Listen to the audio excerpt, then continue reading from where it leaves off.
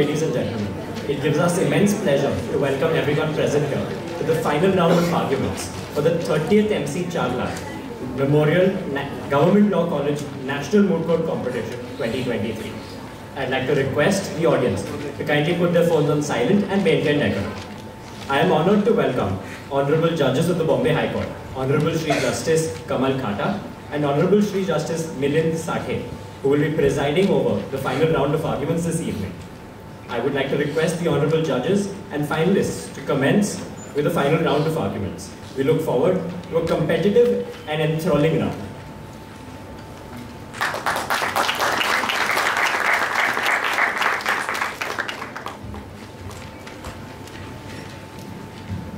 Check. So now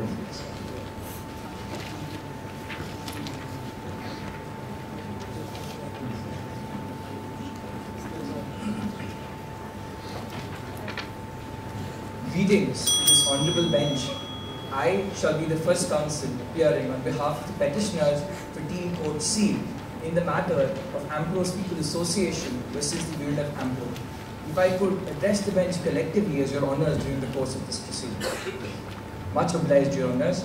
If your honours are well versed with the facts of the case in the present matter, I seek to move on with regards to the issues for consideration before this bench today. Your Honour, there are three contentions that the petitioners raise before this honourable bench today. First is that the ban carried out with regards to the application of crisscross by the Union government is in violation of Articles 14, 19 and 21 of the Constitution. The second issue is that the suspension of internet services carried out by the state of Fitbit is illegal and arbitrary in nature. And the last issue deals with the actions of the state government of Fitbit being violative of basic human rights, which is something that the respondent state has failed to address in their written submissions. I shall be dealing with the first issue, while my co-counsel shall be dealing with the last. Your Honours, it is the petitioner's contention that the app ban carried out by the Union government is in violation of the three limbs of the Golden Triangle of the Constitution. With regards to the first limb under Article 14, this court in Anwar Ali Sarkar has recognized that any state action to be compliant with the Equality Code under Article 14 must pass the muster of two tests. First is the test of reasonable classification, and second is the test of non-arbitrariness. With regards to the reasonable classification test, Your Honour, this court in state of Gujarat versus Ambika Mills that held that the singling out of an entity from similarly placed entities can only form a reasonable classification if there exists some real or substantial differential. In the present case, Your Honour, it is a contention of the petitioners that the singular ban is an under-inclusive classification, thus violates the reasonable measure under Article 14. Your Honours, if I could draw two circumstances from the proposition to show how the application that was banned was similarly placed to other social media applications that was prevalent in the state of Ampro. If Your Honours could turn to page 2, paragraph 5 of the proposition.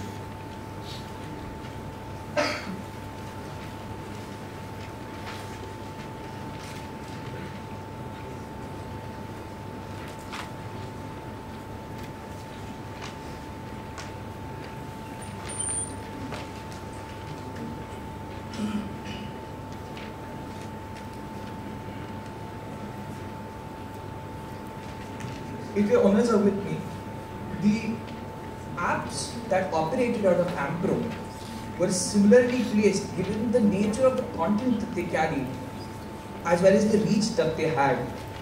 If Your Honours will also refer to page 4, paragraph 15 and 16 of the case record in the present case.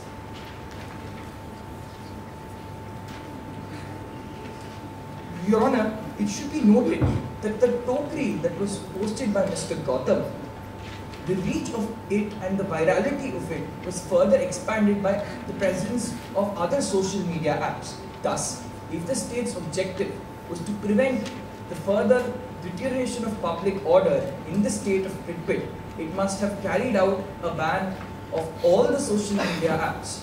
Hence, This reasonable classification does not pass the muster of achieving a legitimate objective through a rational nexus. If there are no further queries with regards to the first test under Article 14, I seek to move on to the test of arbitrariness. This court in Shaira Banu held that there must be an adequate determining principle to make sure that there has been a proper application of mind on the part of the state when any state action is taken. This adequate determining principle must be specific and definitive and cannot be vague. Your Honor, if I could draw an analogy at this point, the executive order that was issued by the President of the United States banning TikTok, which is an analogous app to crisscross in the present case, was in pursuance of an FBI investigative report. The Senate Intelligence Committee had carried out a thorough scrutiny by consulting the relevant stakeholders. Only then was the ban issued. There was a legitimate and a definitive determining principle of national security implications as well as data privacy of the users of that particular application which necessitated the ban. In the present case, Your Honor, merely relying on the source of positive intelligence, the Union government of AMPRO has carried out the ban. While it is an accepted proposition of law that matters of national security are normally beyond the providence of the court when it comes to judicial review, the application of that intelligence in further state action, if disproportionate, can be struck down by this court under its power of judicial review. And this was held so by the Supreme Court in the famous Rafael judgment of Manohar Lal Sharma versus Narendra Modi. Your Honours, that brings me to an end of my submissions with regards to the first limb of Article 14. If I may move on to the second limb of Article 19. Dr. Ambedkar had recognized Article 19 to be the cornerstone of Part 3 of the Constitution because it granted 6 important freedoms to the citizens of India. It is the petitioner's contention that 2 such freedoms have been abridged in the present case. First is the freedom of speech and expression under Article 19, 1A, and second is the freedom to practice one's profession or occupation under Article 19, 1G. Moving on to the first prong with regards to the freedom of speech and expression. It is the contention of the petitioners that the ban is not in consonance with the spirit of this provision. This court, right from S. Rangarajan up to Subramanian Swamy, has recognized the idea of dissent and criticism to be an integral part of this provision. Your Honor, if I may direct the court's attention to paragraph 18 and the first line of paragraph 19 on page 5 of the proposition.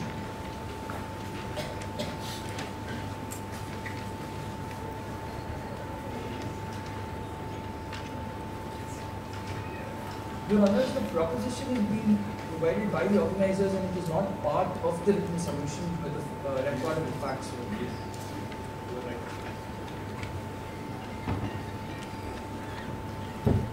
Page 5, right?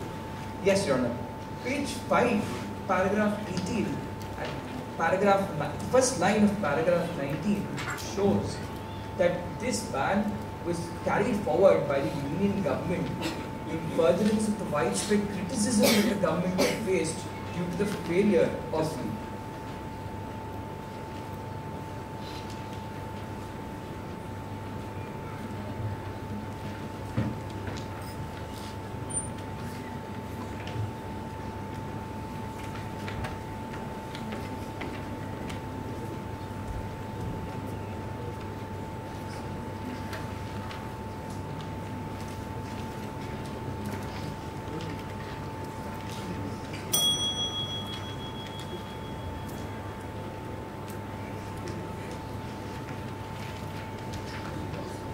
Continuing.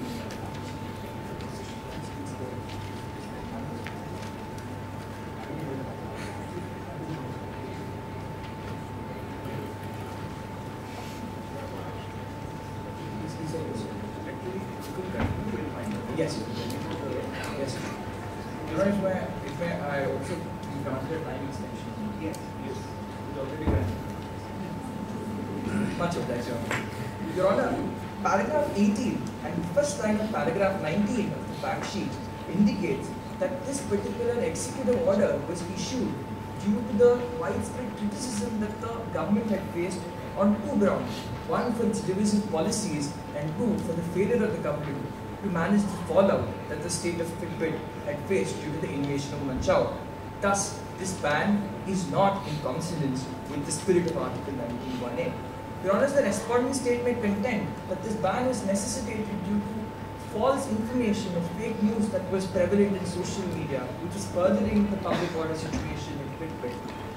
This court had observed during the proceedings of Kunal Kamra versus Union of India while adjudicating on the constitutional validity, fact-checking unit set up by the central government, that though misinformation constitutes low-value speech, it is still protected under Article 19(1)(a), provided that it is not to be proscribed under any of the 8 thresholds mentioned under Article 19(2).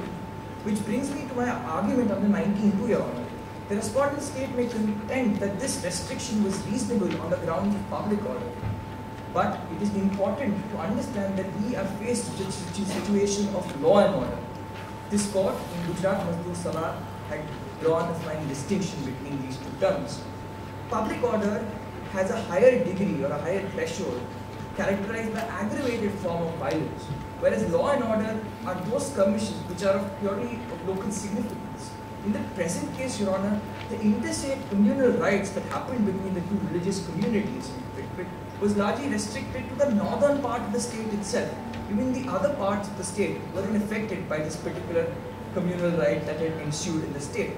Thus, since, as held by this court in Kaushal Kishore, a right of free speech can only be restricted along the lines of the 8 grounds mentioned in Article 19(2), and those 8 grounds are exhaustive, and the state cannot bring in law and order as an additional ground to restrict free speech. Even if Your Honours consider this situation to be one of public order and not of law and order, this court, in the Ram Manohar Loya judgment, had held that any speech to be proscribed on the ground of public order must pass the test of a calculated tendency to intentionally cause animosity between two groups. In the present case, Your Honour, as referred to in paragraph 16 as well as paragraph 15 of the fact sheet on page 4, there is nothing prima facie to show that there was an intentional cause of posting the tokri by Mr. Gautam to cause further public disorder in the state.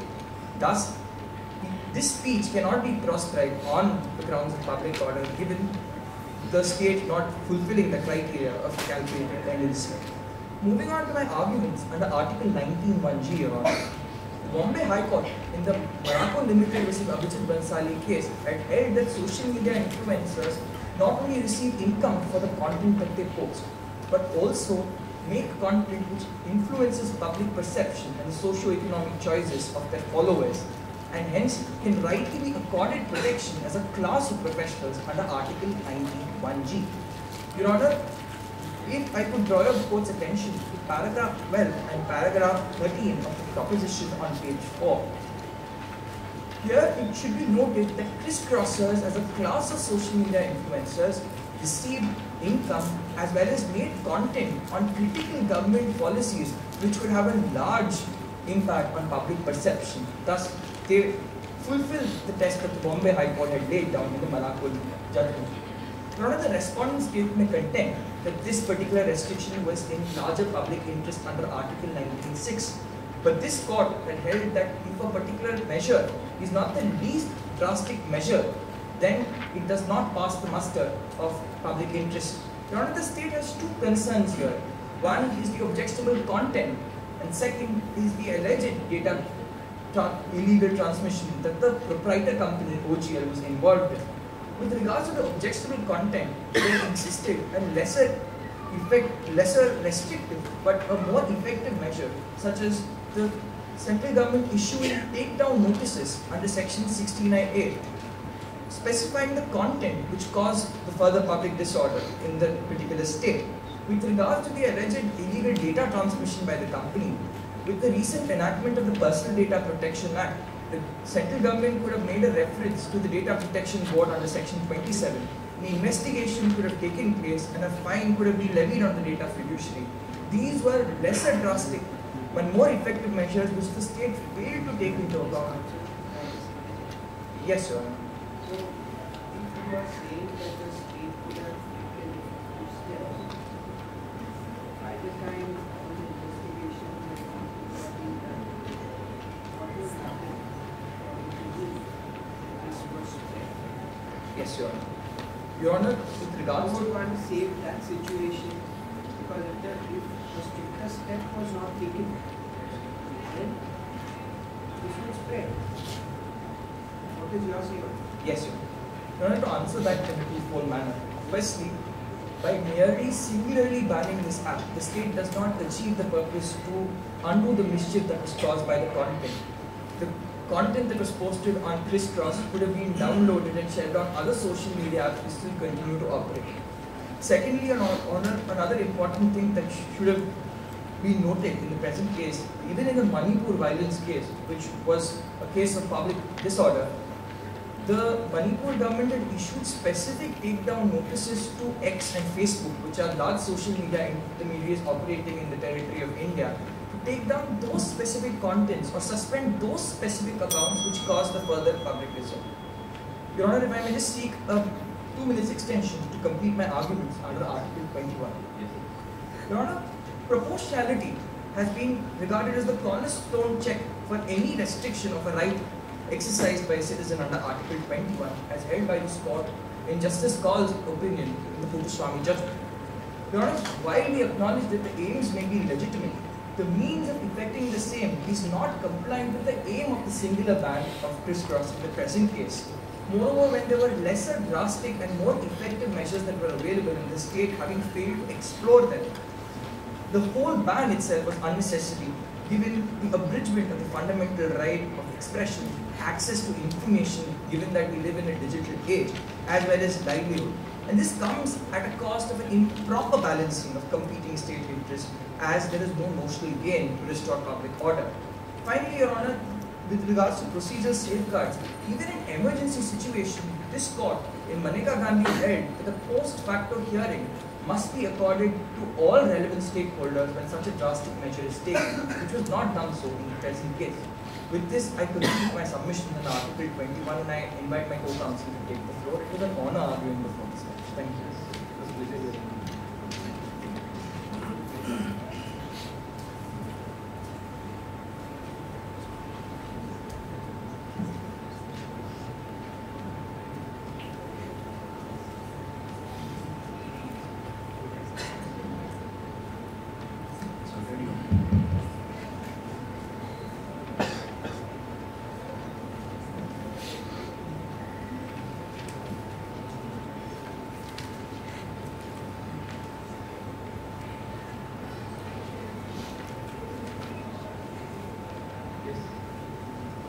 Greetings to the bench. This is the second counsel on behalf of the petitioner.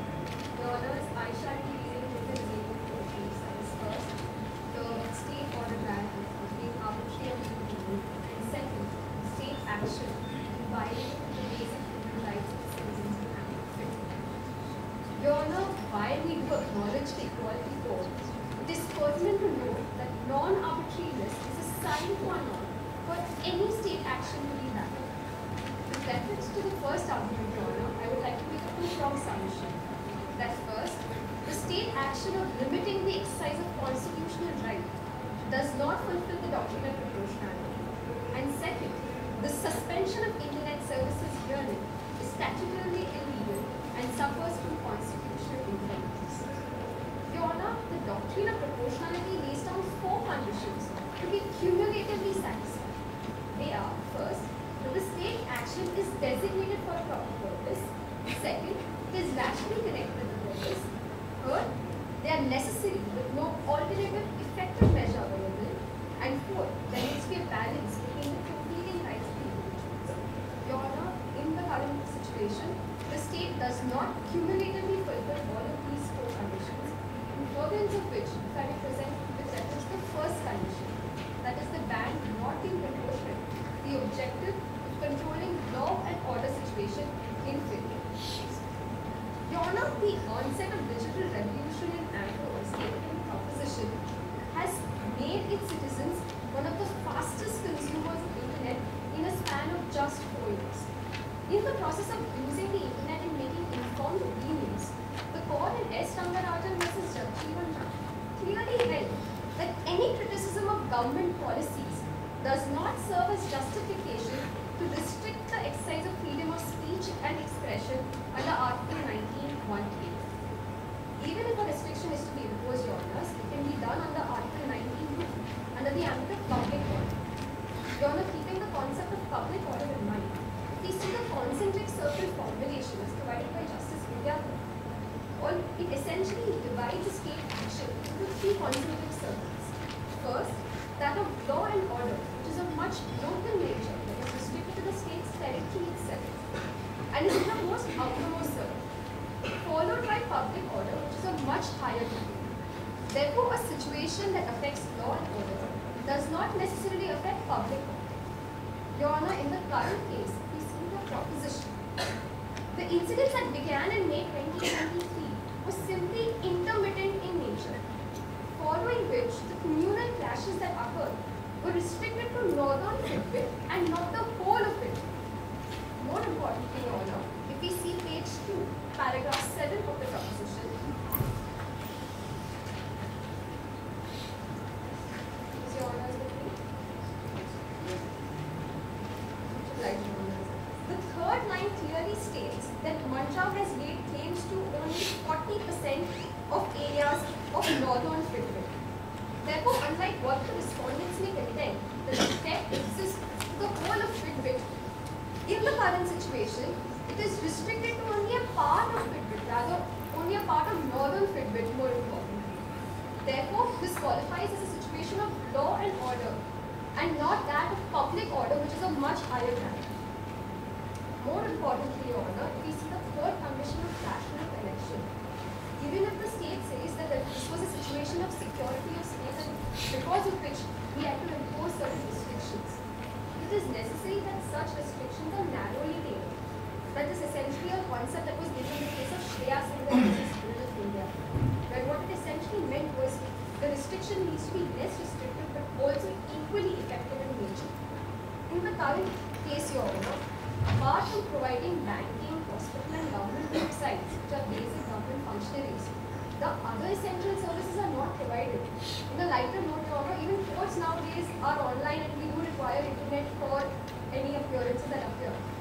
Therefore, Your Honours, considering Article 27 of the UDHR, to which even AMCO is a party and has an international obligation towards, it states that internet is an enabler for the exercise of such essential rights. Other rights being that of basic food apps, delivery services, navigation, all of which in the current age has become so essential that we cannot believe or imagine our lives without them. Your Honour, considering the absence of these essential services to be allowed to the state citizens of Fitbit, believe that the partial ban was not effective. Lastly, Your Honour, the state action does not balance the competing rights of the individuals for two main concerns. First, that it adopts a very parochial approach towards the internet. If we see, it has only focused on the negatives of the internet, but it fails to understand that an ordinary citizen is aware that the internet is a known devil, and it will take any steps to ensure that it does not necessarily get into the negatives of the internet. If we see, the internet can also be used to debunk rumors or provide vital information in times of law and order with the same speed and effectiveness, which the state has failed to recognize in the current situation. Furthermore, Your Honour, the restriction in the current case was meant to be temporary in nature. However, the ban has been consistently reissued for a period of 15 days for a several number of times, and it still continues to do so. Your Honour, the telecom service rules does mention the word temporary, but the definition is not unfortunately provided. This loophole cannot be used as justification by the state to continue with an indefinite suspension of internet services.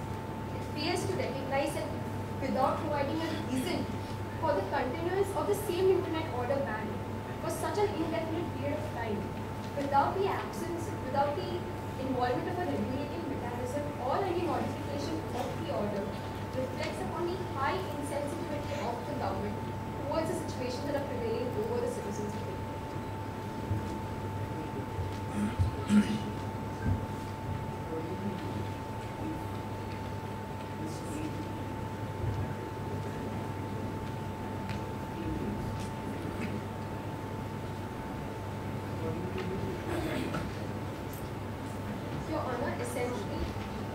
certainty is one of the main aspects that an ordinary citizen should have.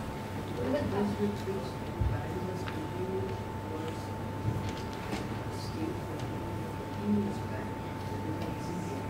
Obviously, it's not that long. Therefore, there is a need to something is done. So we have to say Your Honor, essentially, even if the ban is imposed, it is necessary to consider that the state has to provide a valid reason. It has to have a justification for continuance of such a drastic measure. Even in the presence of a mere law and order situation, we do not take into such an action of the state into scrutiny. It would just provide a state of free to put blanket bans on even small internal disturbances that will occur in the future. So essentially why we are contending with the aspect of the time period of the internet suspension. Your Honor, therefore, imposing a restriction in the current case is not justifiable in the current case, and it does not satisfy the proportionality test. Your Honor, if I may move to the second argument of statutory illegality. Your Honor, if we see Section 5, subclause 2 of the Indian Telegraph Act, read with the telecom service rules, it clearly states that in cases of public emergency or public safety, can the internet services be suspended. However, we do not have a definition of public emergency per se provided in the Act, due to which the court in Hukum Chand vs. Chagla, which was also reiterated in the case of Anuradha Hasid, it went on to prove that public emergency and public safety, considering they are part of the same provision, are to be read as a whole and appear to take colour from each other. In simpler terms, public emergency is equal to public safety, is what the courts went ahead.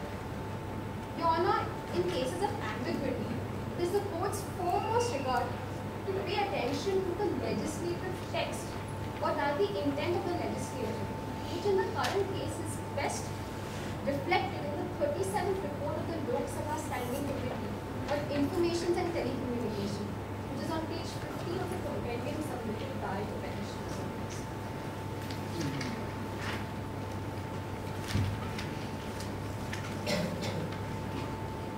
Your Honors, it clearly recorded the misuse of the term public emergency for usual administrative purposes and recommended that it require a higher threshold and does not include ordinary situations. Your Honor, keeping in mind that public emergency and public safety are synonymously read, furthermore, we see the case of Superintendent of Central Prison vs. Ramanava Loya. It held public safety and public order to be equal in nature. Applying the same proposition, Your Honors, though I believe it is a complicated one and I would request but in the current case, considering public emergency and public safety and public order to fall into the same ambit, Your Honor, ours is a situation of law and order and not that of public order that would classify under the ambit of Section 5, subclause 2 of the Indian Telegraph Act. Therefore, this internet ban that is applied under the relevant provisions is statutorily illegal. Your Honors, with reference to the constitutional infirmities that this suspension of internet services suffers from, we see Article 19(1)(g) and 21. Those are the main rights that are being affected in this instance. Your Honor, in the current case, we see page 1, paragraph 1 of the proposition.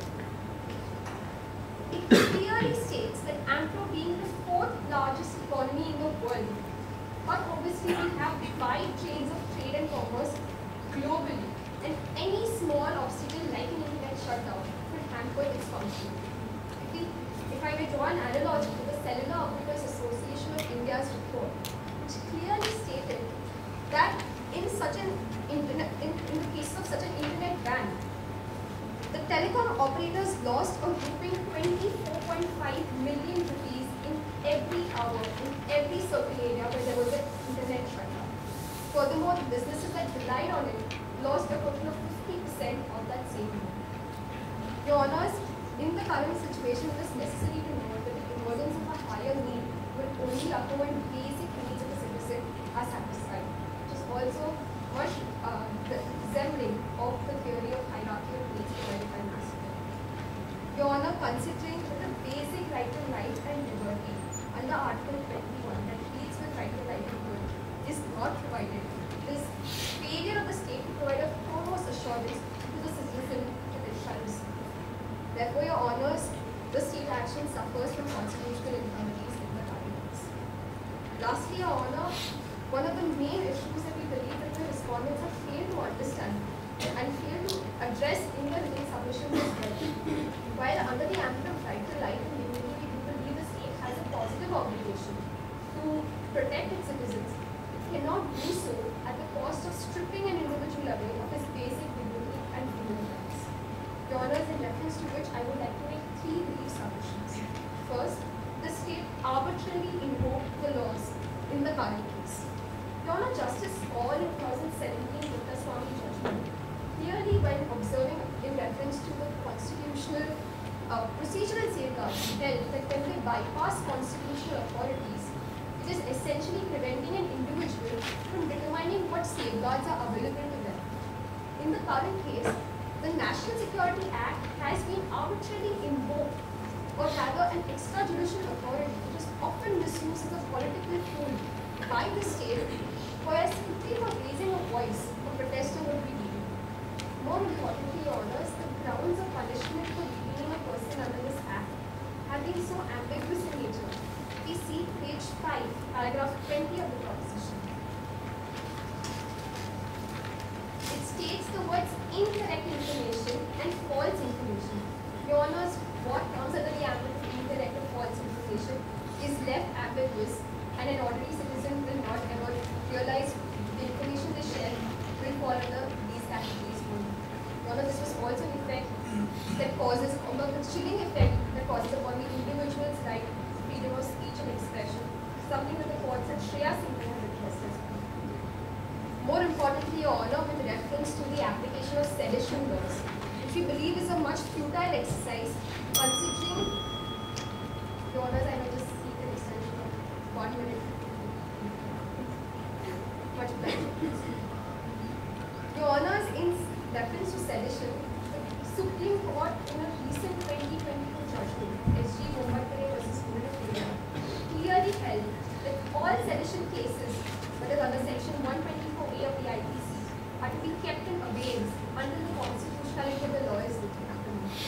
Your Honor, its effect in the current case stands redundant, as clearly stated in paragraph 8C of the judgment, that all existing cases are put on hold and new cases shall not be registered.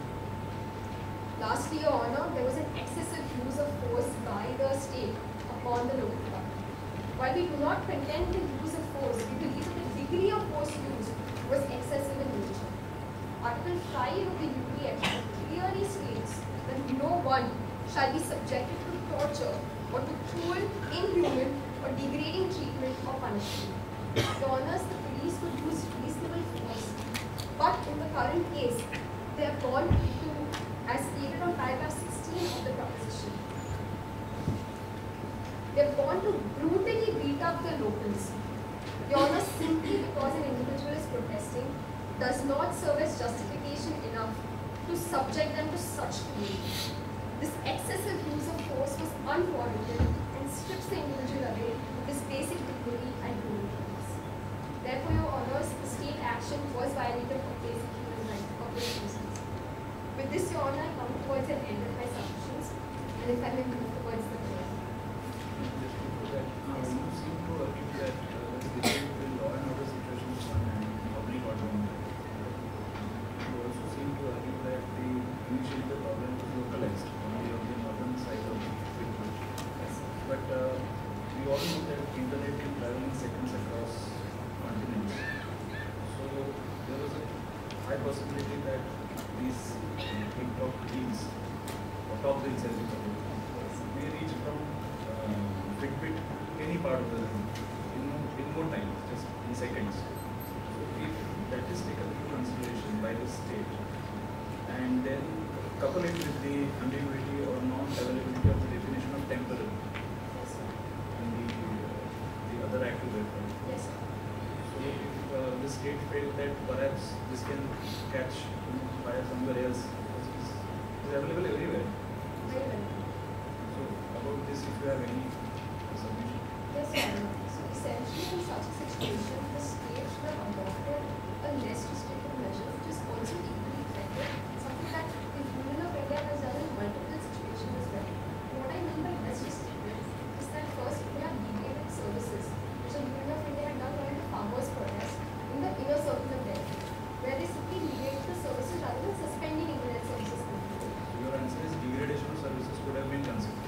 instead of complete ban.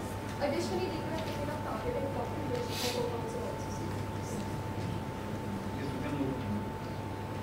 Your Honor, therefore, in light of the facts stated, issues raised, arguments advanced, and authorities cited, it is most humbly prayed before this honorable court that it may be pleased to quash the executive order issued by the Union Government of AMPRO for it being ultra vires to Article 14, 19(1)A, 19(1)C, and 21 of the Constitution. Second, quash the government order issued by the state government of Fidbit for it being arbitrary and illegal. And third, declare the state government of Fidbit's Act as violating the basic human rights of the citizens of it, and pass any order in favor of the petitioner, which this court will be filled in ends of equity, justice, and good. It was an honor. You have been very well.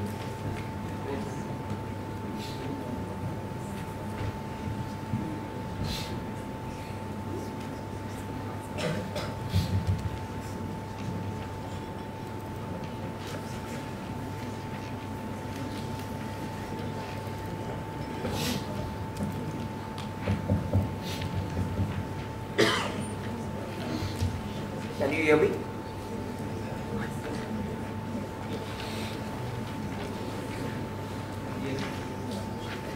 Yes.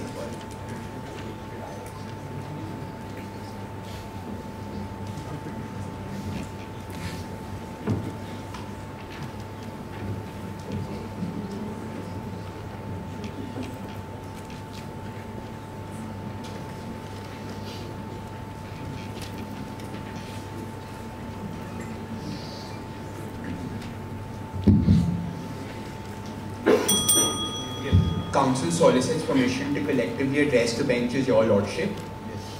Today, we represent the respondent, the Union of AMPRO, in the AMPRO People's Association versus the Union of AMPRO as under Article 32 of the Constitution of AMPRO. In light of the contentions raised by the petitioner, the respondent will be countering the petitioner and bringing about that the internet ban was perfectly constitutional and well within the purview of powers granted to the government in a time span of 16 minutes, and my co-counsel will be dealing with the fact that the banning of the crisscross app was in national interest and valid in a time span of 14 minutes. If Your Lordship is well versed with the facts, the council would directly like to proceed with the issues. Now, the petitioner did not particularly argue the maintainability of the petition as under Article 32 of the Constitution. But it is being brought about by the respondent that the petition brought forth by the petitioner is not maintainable owing to two aspects. There has been no exhaustion of local remedies. Coming to the fact that in the case of Onkar Lal Nehru versus the state of Rajasthan, it was stated that doctrine of exhaustion of alternative remedies is the guiding force between the exercise of power granted by the law. In this case, the order dealing with the internet ban was passed by the state government as brought about in paragraph 20 of the Moot proposition, and thus the High Court could have been approached first as under Article 226. Secondly, in case of the banning of the crisscross app, in a similar factual scenario, when the app of TikTok was banned, the Madras High Court was approached, who indeed upheld a nationwide ban of the TikTok app owing to pornographic content, which was later also removed and then imposed by the union government. But this also proves the fact that a high court has the power under their purview to impose a nationwide ban on an app. Secondly, there is no direct infringement of fundamental rights through the banning of the crisscross app on the petitioner per se. The petitioner has argued that a number of crisscrossers will lose their livelihoods as under Article 19(1)G, and for freedom of speech, the people or the crisscrossers will not be able to express their opinion. Now this is what impacts them and not the petitioner per se, which is why the respondent brings in the contention that the writ petition is not maintainable, that is brought about by the petitioner, but assuming maintainability, council would like to start with the first term that the internet ban was perfectly constitutional as brought about by the government. So, owing to the fact that it was under the powers granted to the government as under Article 14, 19 and 21, and it falls under the purview of powers granted to the government under the Temporary Suspension of Telecom Services Public Emergency or Public Safety Rules 2017, which will be referred to as the suspension rules hereinafter for ease of communication. Starting off with my submissions. Coming to Article 14, Your Lordship. It was brought about in the landmark case of E.P. Hoyappa versus State of Tamil Nadu by a 5-judge bench in 1973 by the Supreme Court. There was that Article 14, there was a new dimension laid to Article 14, Your Lordship, that even though it is a guarantee against the arbitrariness brought against state action, but it may not be termed arbitrary if it is based on rational and relevant factors. Now, Your Lordship, I would like to direct you to paragraph 16 and 17 of the Moot proposition that is being brought about. Now, in this scenario, Your Lordships, there were instances of violent clashes, external aggression, houses being burned, people being killed. It was only in response to these exigent circumstances that the internet ban was imposed in order to safeguard lives, security and public order in Fitbit, and it cannot be deemed arbitrary or of excessive nature. Beyond what is required in the interest of public safety, which is also a requirement of Article 19, and the imposition of reasonable restrictions which was brought about in the case of Chintaman Rao versus State of Madhya Pradesh, as also given in page 25 of the compendium on behalf of the respondent. If Your Lordships are satisfied with my arguments with respect to Article 14 being followed with respect to the given order, Council would now like to proceed to the internet ban being constitutional as under Article 19. Highly obliged, Your Lordship. Now, reasonable restriction connotes that the limitation imposed on a person in enjoyment of a right should not be arbitrary or of excessive nature. In terms of Article 19, it is also contended, and it was brought about by the petitioner, that there has been a contravention of Article 19(1)(a), which deals with freedom of speech and expression, and Article 19(1)(g), which deals with the freedom to practice trade and profession. Now, Article 19(1)(a), as I stated, the case of Chintaman Rao versus Madhya Pradesh on page 25 of the compendium on behalf of respondents, brings about that Article 19(1)(a) can be restricted by Article 19 subclause 2 of the Constitution, which for reference has been brought about in page 8 of the compendium. The ingredients of Article 19 subclause 2 deal that the freedom of speech can be restricted in a scenario where it may be in furtherance of interests of the sovereignty and integrity, security of the state, friendly relations with foreign states, public order, decency or morality in relation to contempt of court, defamation or incitement of offence.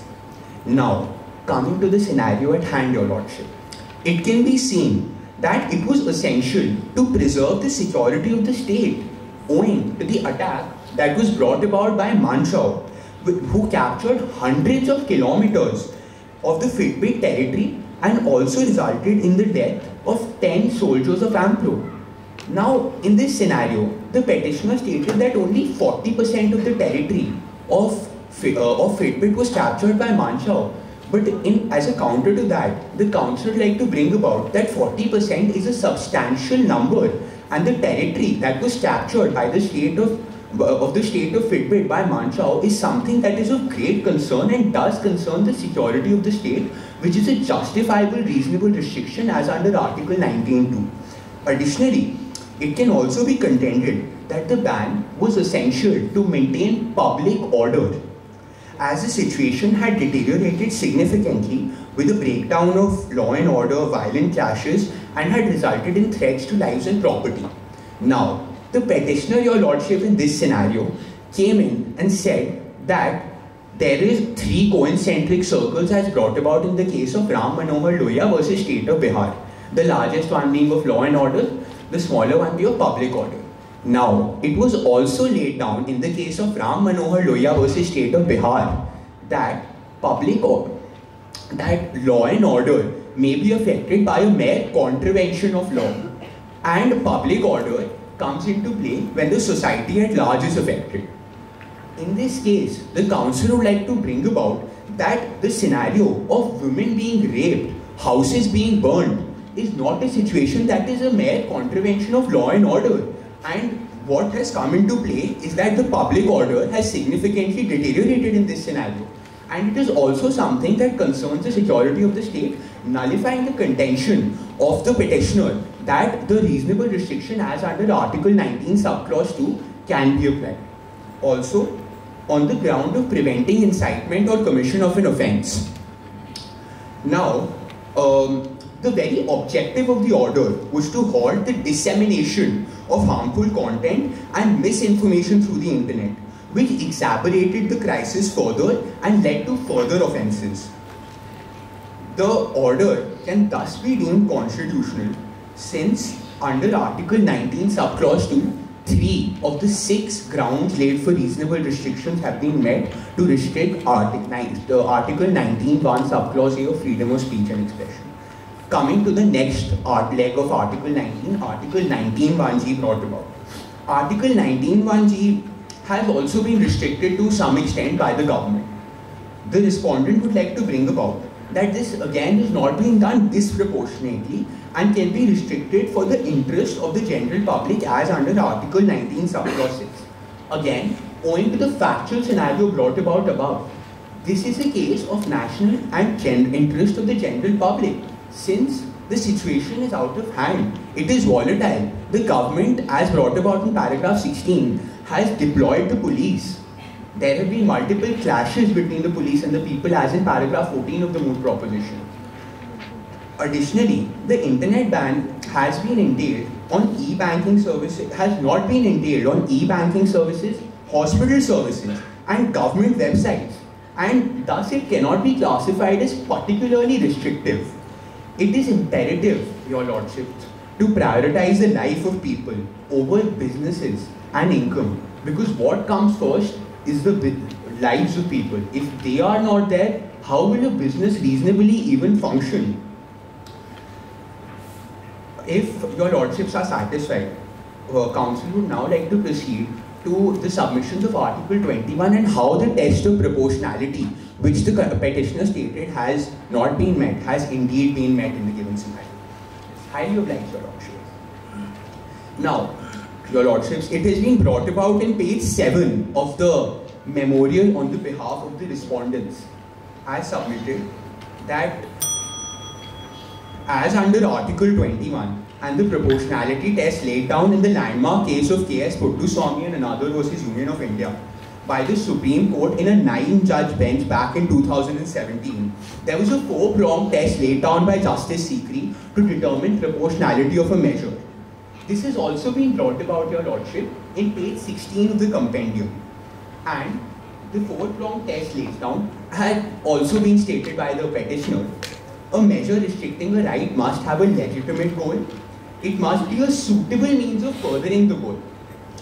There must be a less restrictive but equally effective alternative. And fourthly, the measure must not have a disproportionate impact. The counsel for the respondent will bring about how all 4 prongs have been met and the measure restricting the internet by the government is perfectly constitutional. The legitimate goal is the regulation of the spread of fake news and thus prevention of incitement of violence, which is definitely out of hand. The petitioner has trivialized the violence up to an extent and stated that it is just a mere contravention of the law and order situation. Law and order situation may come into play where even there is a theft in a house. The law and order situation, this was brought about in the case of Ram Manohar Lohia versus State of Bihar. The law and order situation is hampered. But in this case, it can clearly be implied that the situation is more serious and the public order situation has been affected. Additionally, the internet ban was an effective means for the same, as also stated by Mr. Lordship in their question asked to the petitioner. The internet is the fastest medium to spread any sort of information through continents and now even across planets with the expansion of the world. But in this scenario, Council would like to bring about that internet ban is the best way to prevent spread of fake news.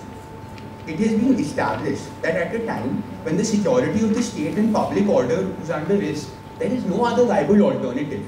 It can be seen that there was an enemy country who had attacked into the state of Fitbit. There were internal disturbances. In this scenario, it can be seen as the best alternative, and the ban cannot be seen disproportionate, as essential services such as government websites, e-banking services, and hospital services were still running. This counters again the contention raised by the petitioner that it was not proportional, the measure taken of the internet. What do you have to say about restrictive measures that could have been taken? I would request you to repeat your question, Your Lordship. What did you mean by this? What is the petitioner's counsel had argued that you could have taken restrictive measures?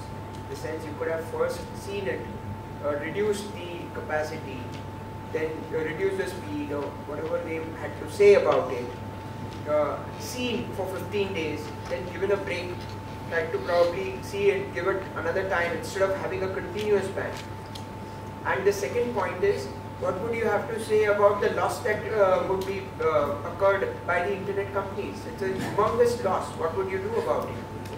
Now, Your Lordship, how would you compare it with the maintainability? Now, Your Lordship, I would like to argue this in a two-pronged manner. In a two-pronged answer. Thank you for the question. Firstly, the ban may be, as suggested by the petitioner, there could be an alternative suggested for the ban to be lifted. But I would like to direct Your Lordships to page 36 of the compendium on behalf of the respondent. This is an order passed by the government of Manipur.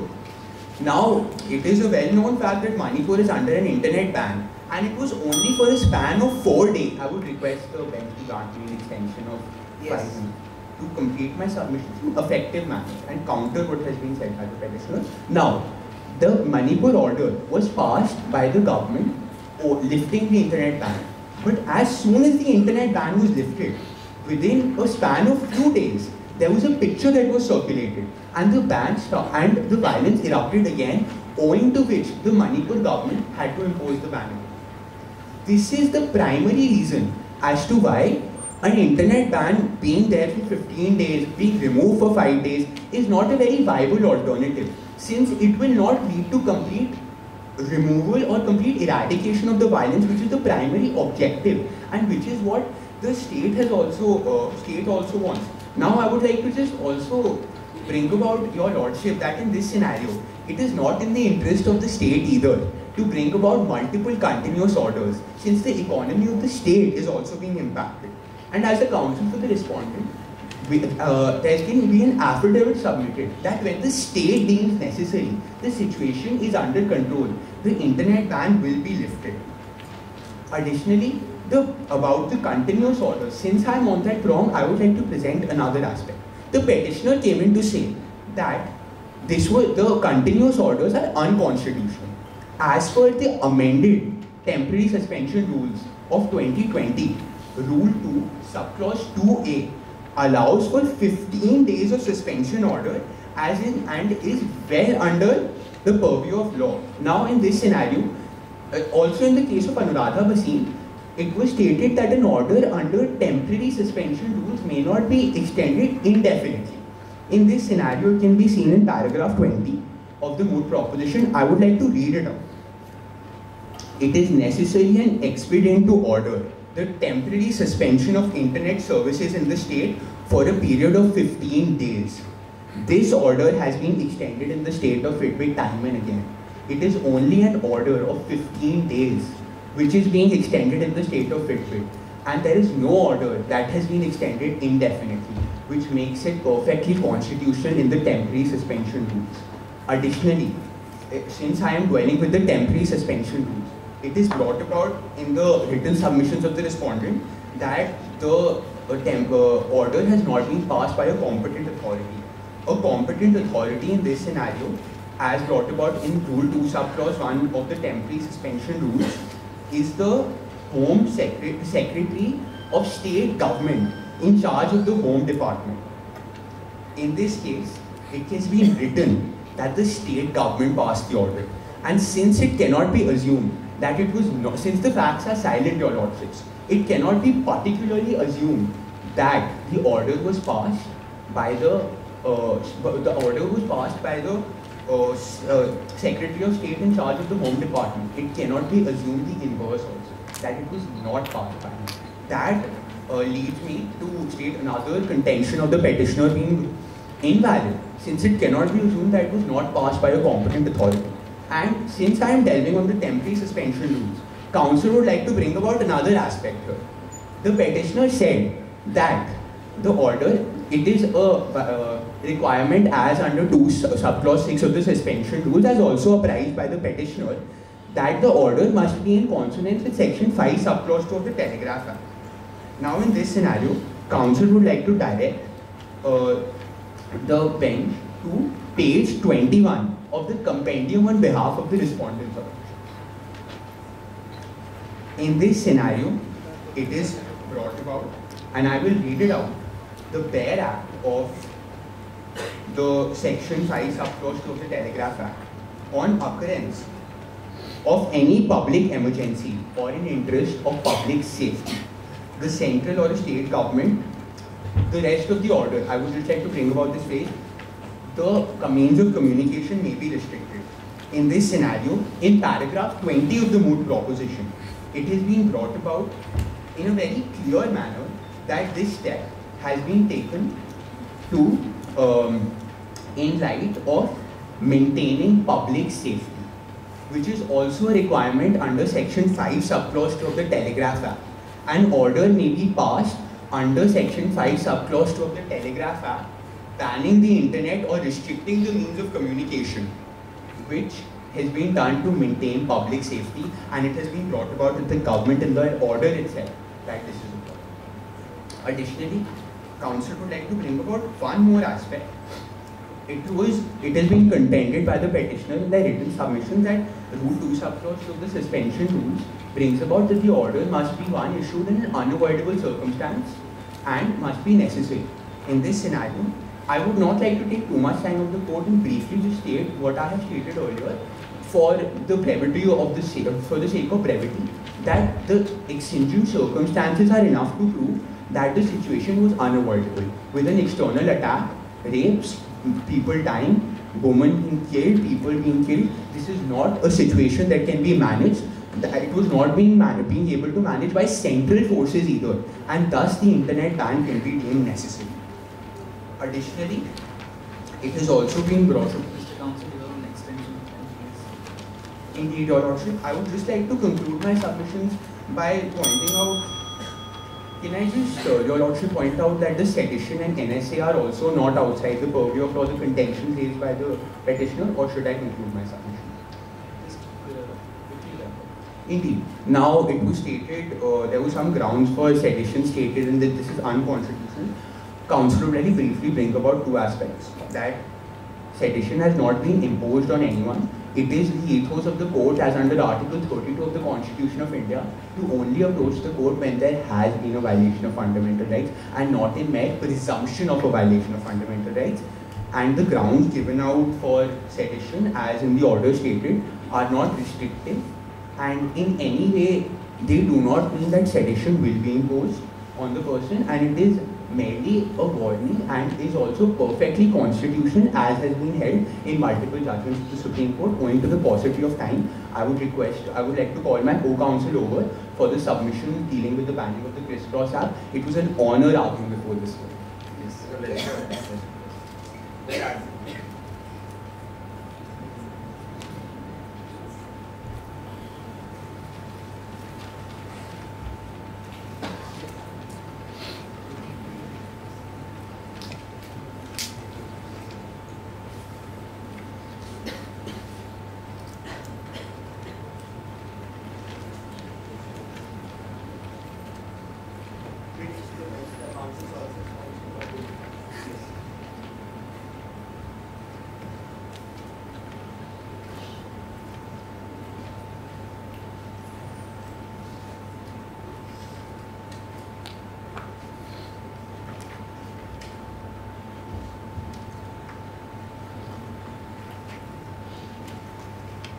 Council solicits permission to begin with the submission. Yes. Your Lordship, I'm Council number 2 on behalf of the respondent, the Union of AMPRO, and I will be addressing the question 2 presented before this Honorable Court, that is whether the nationwide ban of the crisscross application is violative of Article 19(1)(a), 19(1)(g), 14 and 21 of the Constitution. Your Lordship, the Council submits that these rights are not violated in the instant case because of two primary reasons. Firstly, that the restriction is a reasonable restriction, and second, that the action taken by the government is well within its authority. Your Lordship, addressing the first reason, it is submitted that the rights which are being claimed by the petitioner are not violated in the instant case because there is reasonable restriction. And I will be addressing each facet of these rights in phased manner. Your Lordship, addressing to Article 19, it is submitted that 19(1)(a), indeed we agree that it provides freedom of speech and expression and it's a basic human right. Article 19(1)(g) provides for right to trade and commerce and occupation. However, in the instant case, the ban on the application does not impinge upon these rights because it passes the test of reasonability. Your Lordship, I would request the court's attention to page 13, para 33 and 34 of the memorandum of respondent. Yes, Yes, Your Lordship is with me. Your Lordship, with respect to the test of proportionality, there is no definite test. However, through judicial precedent, for instance, in state of Madras versus VG, the court has provided broad parameters which need to be kept in mind in order to ascertain whether a restriction is reasonable or not. Your Lordship, the first parameter is the circumstances under which the restriction has been imposed. Your Lordship, in the instant case, the ban on application was imposed under the condition only when even the central forces were not able to control the situation. It went to such an extent which shows the gravity of the situation. Further, Your Lordship, the ban was imposed when the Manchav actually attacked in the country. Your Lordship, the council from the petitioner side are submitting that they are only trying to show one-sided picture, that is the app was banned merely for the public order only. However, I would request Honorable Court's attention to para 19 of the fact sheet. Your Lordship, para 19 of the fact sheet clearly states that there were two reasons for banning the app. First, with respect to the public order in the state of Fitbit, and second, with respect to the data theft and data stealing by the state of Punjab. Your Lordship, in my further submission, I will be addressing each of these two reasons while making arguments. Your Lordship, with respect to the second parameter with respect to the test of reasonability, it is submitted that the second parameter is that the court should ascertain the social setting of a country. Your Lordship, the social setting of a country is clear from the fact that people believed on a top lead shared by one of the users and they came on road fighting for it, which means that the social setting of the country was not of such a nature that people could be presumed to have very long and very extended nexus and rationality to complement each and everything, which means in such a situation there needs to be a supervision by the government in order to ensure that these information do not mislead people and it will compel them to come on road and fight for it. Your Lordship, the third parameter with respect to the test of reasonability is that the court should ascertain the burning problem of the day and the employment of least restrictive but equally effective measures. Your Lordship, the primary duty of the state is to protect the life of the citizens.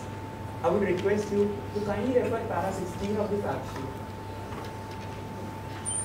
Yes. Your Lordship, the facts without any ambiguity are on the face clear that houses were burned, women were publicly raped, people were killed, there were ethnic clashes, which means almost more than 50% of the community were involved in these clashes. In such a situation, citing it as only a mere law and order situation would not prevent the government to control, because it is ultimately the government which has to be answerable to the larger citizens. Secondly, Your Lordship, with respect to the available effective and this equally effective and remedy, Your Lordship, we do agree to the fact that there are alternative remedies.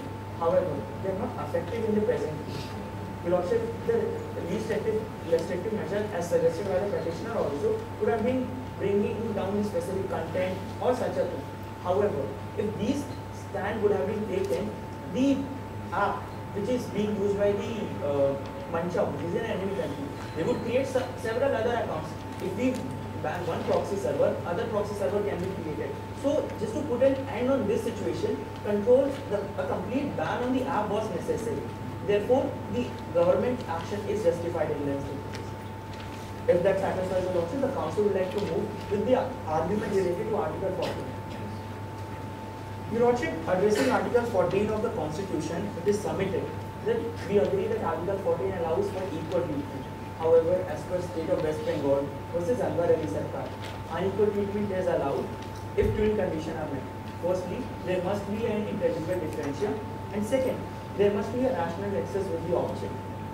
Your lordship, in the instant case, the rationale behind banning crisscross app only and excluding other application is because the government of AMRO received a positive intel that Mancha, which is an enemy neighboring country, is using this platform to create bot apps and instigate violence. Your lordship, the petitioner might come and argue and in their rebuttals that it is only a mere presumption and the government is actually claiming only in press release.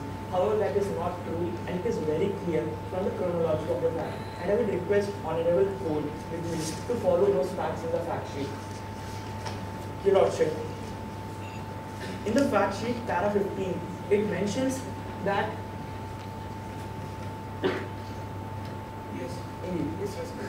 Your lordship, in para 15 of the fact sheet, it mentioned that because of the one reel on the app, violence actually exacerbated. Further, in para 17, it clearly mentioned that taking advantage of this grave situation, the Mancha actually attacked. In para 8 also, Your lordship clearly stated, I would read, that the political and social environment in Fitbit has remained volatile. AMPRO has believed and have in past gathered tangible proof that Mancha regularly supplies weapon and drug to the populace in Fitbit in order to deteriorate the law and order situation of the state. Which means that Mancha had been behind this app and thereby banning of the app was necessary and therefore it finds an intelligible differential to specifically target this app. Yes. So why wouldn't you also ban the other apps? Because that could have been done through other apps as well. What is your answer to that? Indeed, Your lordship. Your lordship, first of all, I will be addressing to it in a two-pronged manner. Yes. The first one is the positive form. Your lordship, if we go and ban every other app, this would be impugning upon the rights of the freedom of speech and expression, which the government is supporting actually. And thereby we have only targeted one app only. With respect to the another argument, Your lordship, we have banned this very app only because of the twin reason. It is not just the public order aspect, it is also the aspect due to the data theft and the data stealing. Your lordship, this app is being used by the whole of AMPRO. AMPRO is the second largest population country in the world. If the data of these many citizens would have been used and transmitted to some enemy country, it would create a havoc, and therefore it was a pressing urgency to ban an app. If that satisfies Your lordship? Yes. I do. Your lordship, further, the ban was imposed with an objective to control the public order situation also, and therefore it finds a rational nexus too. Now, Your lordship, coming to the prompt of Article 21. Your lordship, Article 21, the very thereof clearly mentions that it is the duty of although the interpretation is that it is the duty of the state to protect the life and liberty of citizens. All the rights arising from it, that is the livelihood as held in all the 10 states. These are secondary. If life cannot be there, other rights can be assumed. Your lordship, with respect to Article 20, it is mentioned that the test of proportionality needs to be employed in order to ascertain whether the restrictions are proportionate to the aim which government is trying to achieve. Your lordship, in case Kutuswamy versus Union of India, 4 fold tests have been provided. These 4 fold tests are actually fulfilled in the instant case. Your lordship, with respect to the first test, it is mentioned that there must be a legitimate aim, which in the present case is to control the public order to safeguard the data of the citizens, and this is an undisputable fact. Second test, Your lordship, with respect to the case Kutuswamy, is that there must be a suitable means of furthering this goal, and the means adopted must be effective in achieving the goal. Your lordship, in the present case, the ban is an effective way to control this goal because this would keep and stop one of the penetrating arm of the state of Mancha, which is an enemy country. Your Lordship, the third test is that there must not be any less restrictive means to achieve the objective. Your Lordship, the government did take other measures, and it was when these measures failed, for instances, the central forces were not all able to control the situation, then the ban was imposed. The last test is that the measure must not have a disproportionate impact. Your Lordship, this is a very important part of the test, and it almost covers the whole gist of the test, for which I would request you to kindly refer page 8 of the compendium.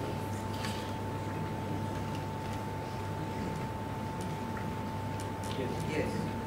Your Lordship, page 8 presents the bare text of the Constitution, Article 19(6), where the wording that is mentioned and it has been highlighted in interest of.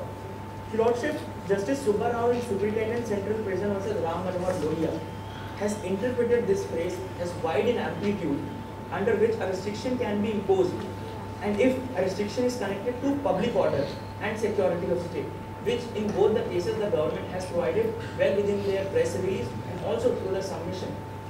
If these two grounds are present, then these restrictions can be called to be proportionate and well within the authority and within constitutional spirit.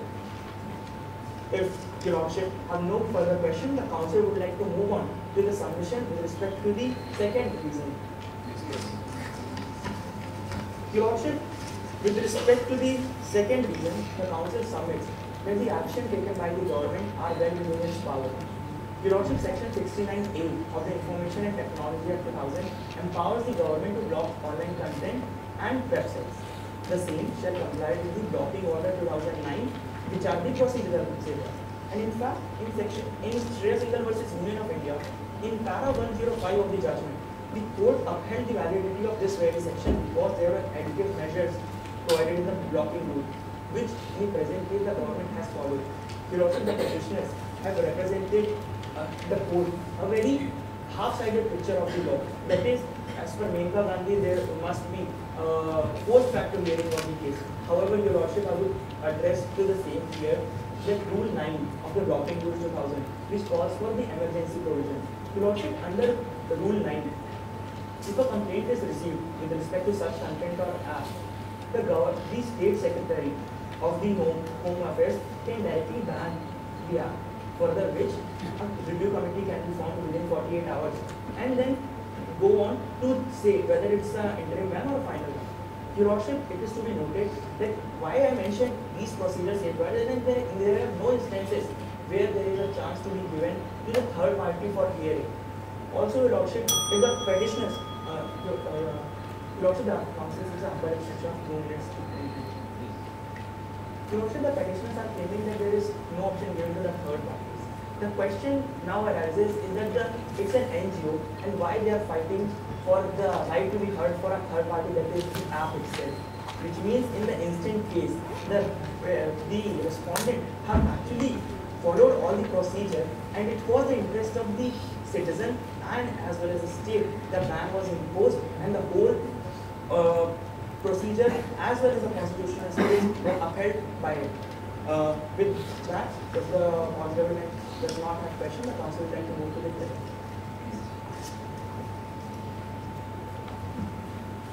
Wherefore, in light of the question presented, argument advanced, and authority cited, it is humbly prayed that this Honorable Court may be pleased to hold that the order dated 5th July and the continuation order passed by the State Government of Frederick are not arbitrary and illegal. Hold that the nationwide ban of the crisscross application is not violative of Article 19(1)(a), 19(1)(g), Article 14 and 21 of the Constitution, and pass any other order this may court deem fit in the interest of justice, equity, and good conscience, all of which is humbly prayed. It was an honor to argue before this honorable court. If Your Honor, just present the rebuttal with regards to the arguments that the response. Wow, 2 minutes. Can you just give me Greetings to the bench again. Your Honor, the responding state had contended that we did not argue maintainability. However, the written submissions does not contain an issue of maintainability, whereas our written submissions have preemptively address the aspect of maintainability. The rules of the competition say that the arguments must be confined to the memorials and can't travel beyond the extent of the written submissions. Even then, I'd like to address that aspect. Firstly, Your Honour, the traditional rule of locus standi is relaxed in cases of public interest litigations as held by this court in S.P. Gupta. Moreover, in Arnab Ranjan Goswami versus the state of Maharashtra, this court, along with the High Court, has concurrent jurisdiction to hear writ matters when it comes to violation of fundamental rights. And the respondent state also contended that the High Court could have been approached given that the suspension of the internet was more of a local issue. But we also have to understand that there is a twin challenge of the ban also, and that has national implications, and to prevent multiplicity of proceedings in various high courts, it is required that we approach the Supreme Court. With regard to the internet ban, Your Honour, we did not contend that it is not passed by a competent authority. We contended the nature of the order itself, using terms like fake news, misinformation, which are politically contested terms. Reminds me of a quote that Justice Gautam Patel had said, who would fact check the fact checker? That's the government itself. The government is the arbiter of truth. The government's version of truth can always be contested. Your Honour, another important thing that the respondent failed to understand is that internet is a bouquet of rights, if I may borrow this is Chandrachud's phrase in the same-sex marriage judgment. And it's a derivative right recognized under international conventions and by Fahima Shareen, which is state of Kerala. With regards to the app ban, Your Honour, we did not scuttle with regards to the data privacy concerns. We said that the Data Protection Act itself provides for an investigative mechanism that the state could have resorted to. Moreover, there were lesser restrictive measures which have worked effectively in terms of public disorder. For example, in Manipur, the intermediary was asked to put a disclaimer of those information which was false, misleading, or which had obscene content or disturbing content. And Rule 9.1 is contended by the respondent state, Your Honour. The legislative intent is that it must be an interim measure and not an indefinite measure in the present case. That brings me to the end of my rebuttal. It was a pleasure arguing before this court.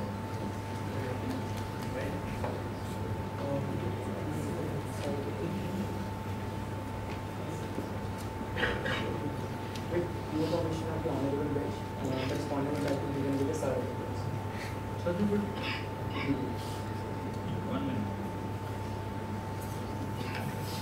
Your Lordship, the Council will be addressing only two major questions which we find is actually of importance in the instant case. The first, with respect to the fact check being by fact check. Your Lordship, the Council have already submitted in their submission that the respondents are already placing this on record that we are ready to submit an affidavit stating that once the situation is under control, the government would be bringing back the restriction. Your Lordship, with respect to the article, with respect to the Rule 9, which the opposite council is stating, with respect to the intent, Your Lordship, had there been any intent, it would have been clearly mentioned, because those are emergency provision, and in emergency provision, mere intention cannot work, and there must be a justified reason, which in the present case the respondent clearly showed from the facts and the circumstances of the case. Thereby a response of the case.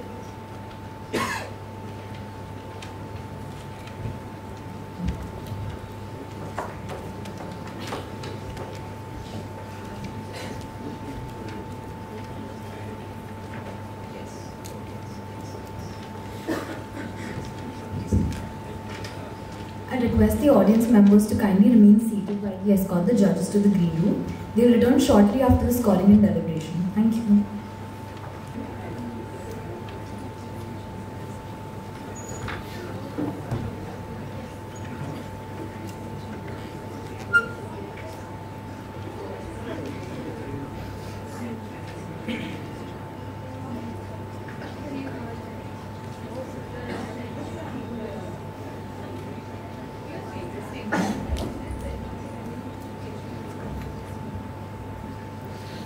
Late Chief Justice Muhammad Ali Karim Chagla was one of the finest legal luminaries to have graced this coveted profession.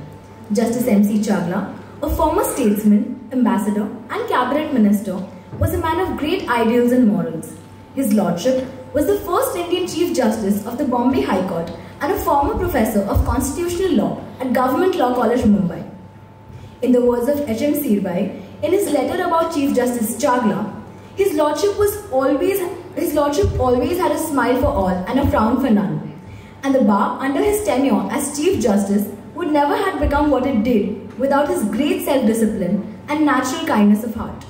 We, the Moot Court Association of Government Law College, Mumbai, would like to extend our heartfelt gratitude to the Chief Justice M.C. Chagla Memorial Trust for letting us play a small part in paying tribute to his lordship by hosting this competition in association with us for 30 years now. The M.C. Chagla Memorial National Moot Court Competition is one of the most coveted moot court competitions in the country. Over the past 30 years, this competition has grown in size and stature, being elevated to a national level competition since its 18th edition. We host students from the best law schools in the country, with the quality of participation refining with each passing edition. We'd now like to call upon our Professor in charge, Mrs. Nuzhat Sheikh, to deliver a welcome address to our guests and audience for the evening.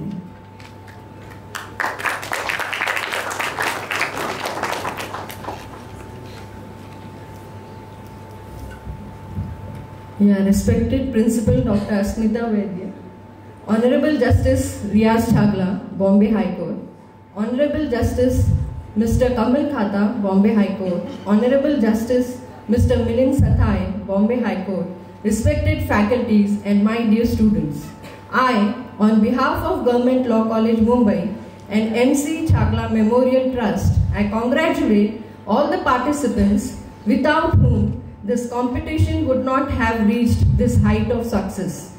On 27th October 2023, in the first session, we had a panel discussion which had given an opportunity to all the students and audience to witness and experience the views and the opinions of the subject experts and the panelists who had presented their stands with prudent and logical reasoning and thinking, making its versatile deliberation in understanding the core issues related to the topic of discussion, the frequent internet blackouts, protecting national interest or suppressing free speech. On 20th October 2023, that is today, in the semi-final rounds in the afternoon session, the final rounds in the evening session were conducted very smoothly and effectively by the volunteers. As we all know, M.C. Chagla Memorial Trust, in association with the Government Law College, Mumbai, has organized this 30th M.C. Chagla Memorial Government Law College National Moot Court Competition 2023, and we are honored to be associated with M.C. Chagla Memorial Trust. Special thanks to Honorable Justice Mr. Riaz Chagla for his constant support. Theme for our panel discussion and the moot court was an effort to have a dialogue and deliberation on such vital issues of freedom of speech and right to information, which forms the basis of any modern democratic state. In today's world, information is the means of achieving the goals set for striving towards a responsible state, accountable towards its people at large. The strength of democracy is in preservation and protection of existing diversities of the individuals and the communities. The promise to make this nation a real, sovereign, secular, democratic republic based in the freedom guaranteed by the Indian Constitution. Freedom of speech and expression is the most vital, significant, and the essential rights amongst all. As and when the state challenges the freedom of its citizens and non-citizens under reasonable restrictions under Article 19, Clause 2, the High Court and the Supreme Court have always performed the duties as the guardian and the protector of the Indian Constitution and safeguarded the rights conferred under it. So national security has always been the area of concern and priority for the state and for the citizens too. There exists no government without people and no democracy without the freedom of speech and expression. So it is always have been we the people of India as the member of law fraternity and a free and responsible society, we have a duty towards constitution and state without prejudice. On this note, I congratulate all the participants and the winners of this competition I thank Dr. Asmita Vaidya Madam, Principal, Government Law College, Mumbai, and the organizing committee for giving me an opportunity to deliver a welcome speech. All the Moot Court committee members for their continuous efforts in making this event a grand success. Thank you. Thank you all.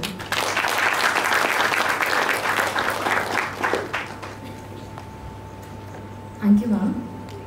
Our dignitaries for today were thoroughly impressed by the fine display of advocacy skills by our finalists. To begin with, we have amidst us our Madam Principal, Dr. Asmita Vaidya, who has been a constant source of guidance and direction to the Moot Court Association. With an MBA in Human Resources Management, Dr. Vaidya pursued her doctoral research in industrial law and completed her PhD in 2009. She started her career as a teacher at the Postgraduate Department of Law, Nagpur University in 1995. Dr. Vaidya has chaired many technical sessions and delivered many lectures as a resource person on various different legal topics such as cyber law, intellectual property law, human rights, women's rights, and surrogacy, to name a few. Madam Principal has authored 8 reference books and 40 research articles in different national and international research journals, along with more than 100 articles on women's rights published in various newspapers. We would kindly invite our Madam Principal to address the audience.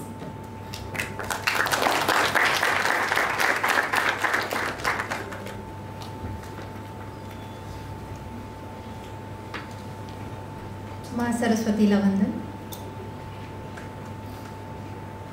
Today's guest of honor, Honorable Shri Justice Kamal Katha sir, Honorable Shri Justice Sathe sir, Honorable Shri Justice Riyaz sir, Professor in charge Nusrat Sheikh madam, Chugani madam, other professors who are present here, all the delegate teams participating in this 30th MC Chagla Memorial Government Law College National Moot Court Competition, and my dear students.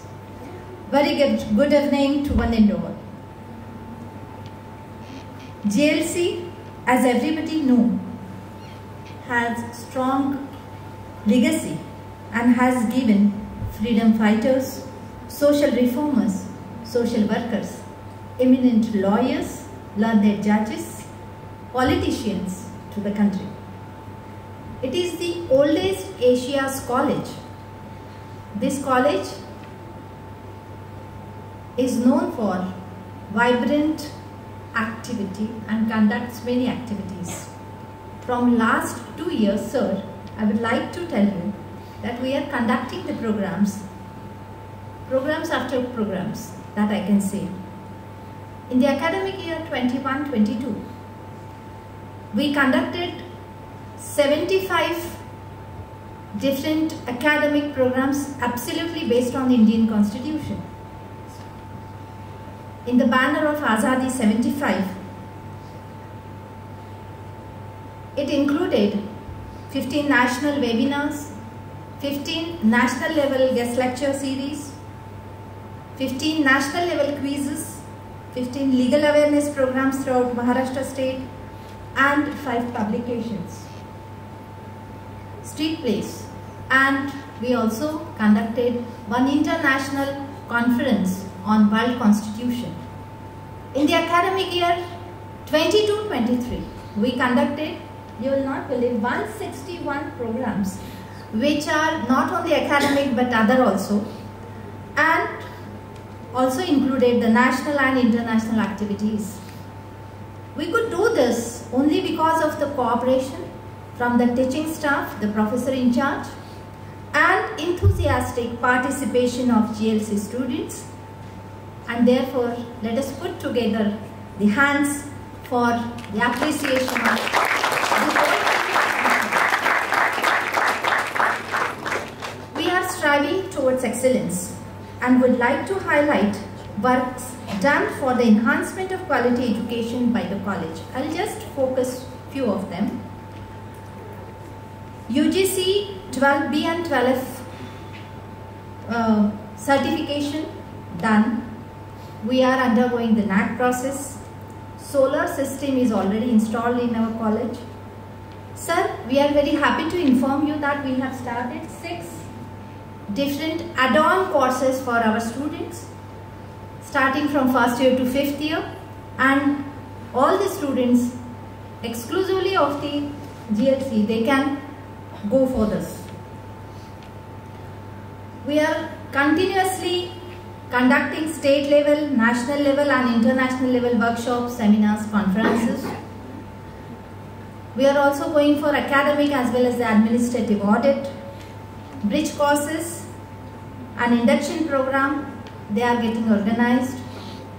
We have customary MOUs, we can say, as we have good relations with the trust. Though on paper we do not have, but we have signed MOUs with 6 different NGOs. Then we are also conducting the guest lectures. It is a continuous activity. Panel discussions. We are definitely enjoying it. Our students are enjoying. Under the NSS, we are conducting blood donation camp. Then we are conducting different activities like Constitution Day, Human Rights Day and so on. Women empowerment programs is getting organized by our college. Most importantly, I think this is the first college which is going for academic ISO certification. We have already done it. Another thing which I would like to highlight is from the academic year 22-23, we have started post-graduation course, that is LLM course in JLC, and we have also opened the research cell, that is a student can undergo PhD program from JLC. Government Law College Mumbai, in association with the Chief Justice MC Chagla Memorial Trust, is pleased to announce this 30th MC Chagla Memorial Government Law College National Moot Court Competition 2023, which was started from 8th of October actually, and today we do have this valedictory function. As rightly said by the anchor, that we actually started at local level, then went to the state level, and now looking to the response, we shifted to national level, and I am very happy that 16 different teams, they have participated in this competition at national level.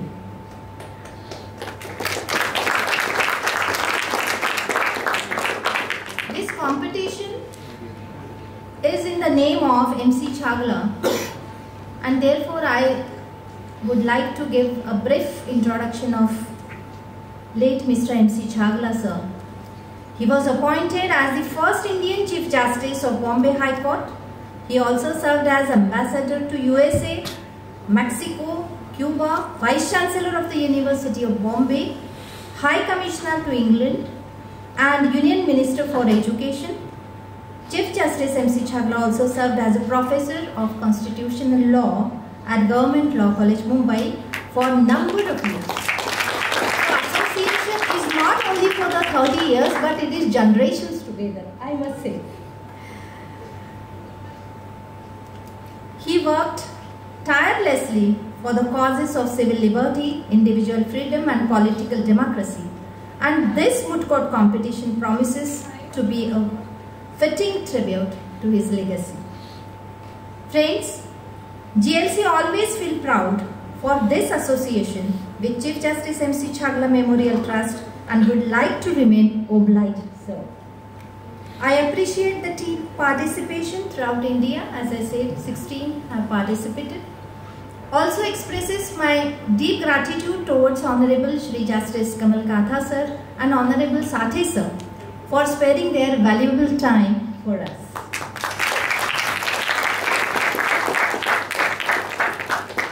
While sitting before, we all were enjoying the arguments made by the team. I congratulate the winners in advance and appreciate their participation. Special thanks to Vidula and her MCA core group and the volunteers for making this event successful.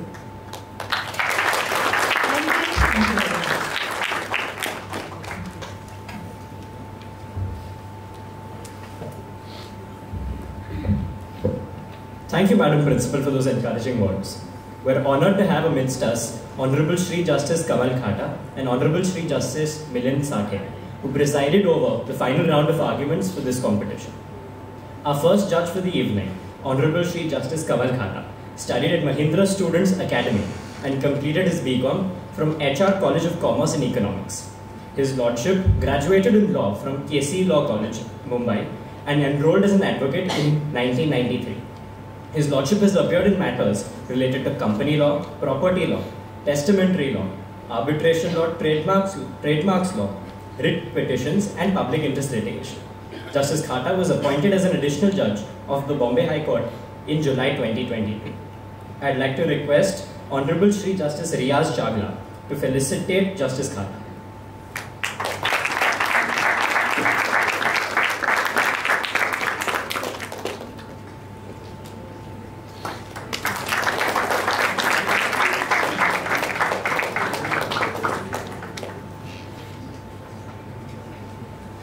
I would now like to invite His Lordship to address the audience.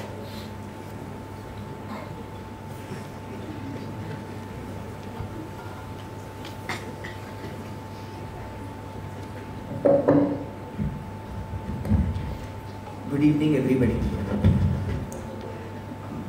Respected brother Justice Chagla, respected brother Justice Sathe, respected Dr. Vaidya, Principal of this college, Professor Nuzhat Sheikh, Ms. Barje, the General Secretary, the Professor Ishu Daswani, I don't think he's here now, I think he's left, all professors, students, and friends. To me, it is an honor and a privilege to be invited for judging this renowned competition. This being the 30th itself speaks volumes. I'm really thankful to all the students here at the outset for offering me such a wonderful, warm welcome, all standing in the corridors, in the aisles of the college. It was really heartwarming.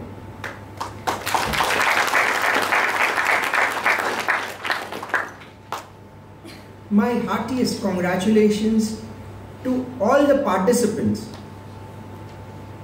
I say this because to my mind, each student who has participated gains from this competition. It is the participation which is exceedingly important. It is not the winner, it is not the success, but it is solely the participation.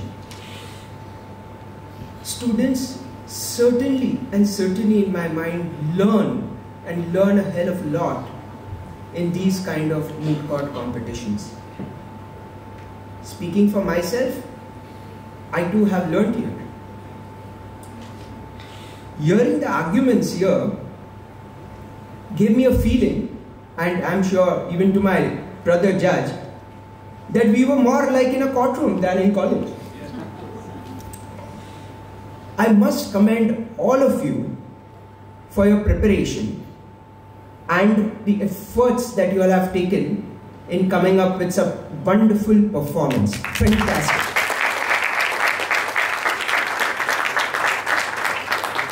As students, you all should be grateful to this college, this institution, and to the trustees of the MC Chagla Memorial Trust to grant you this platform, because as students, not many colleges would have these kind of platforms and they would lack it. But this trust has for 30 times, obviously 30 years, has supported, given an opportunity to students to come forward and participate and thereby improve their learning experiences, appearing before judges, appearing before council, appearing and also participating at their levels. Even though it is at a smaller level, the very fact that they participate, coming forward, looking towards going and getting an award in such a moot court competition by itself is a fantastic process. We as judges are always very eager to hear very good arguments. From the bar, we always look forward for quality hearings. Today I did. Really appreciate the manner in which I would participate, really argue. We all liked it. Fantastic. I would earnestly urge all the students who would like to take up practice, or even for those who don't want to really participate in these competitions. To my mind, moot court competitions are extremely valuable for developing your skills, your legal skills, your research, your case analysis, how you would want to argue, your thought processes, your strategies, and it's a kind of practical understanding of advocacy. Today, I must say that it was extremely difficult to evaluate who was good, who was not. Very good job by all teams. It was a wonderful evening and truly memorable. I'd once again thank my brother Chagla and Sathe for making this evening truly wonderful and memorable. Thank you. God bless you all.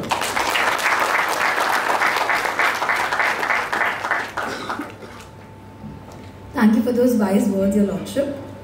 Our second judge for the evening, Honorable Chief Justice Milind Sathe, studied at Adarsh Marathi School and Pethe High School and completed his high school education from KTHM College at Nasik.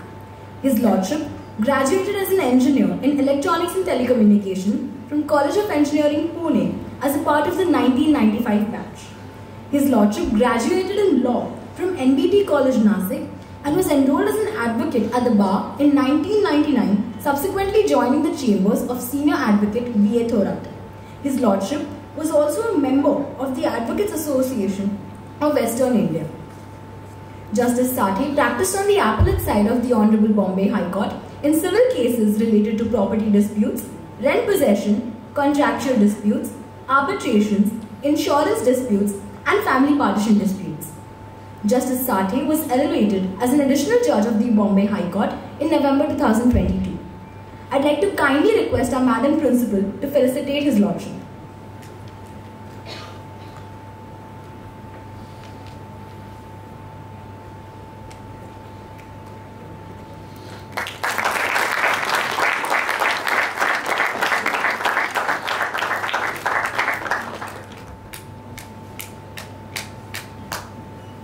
I'd like to invite Justice Sathe to come up and kindly address the audience.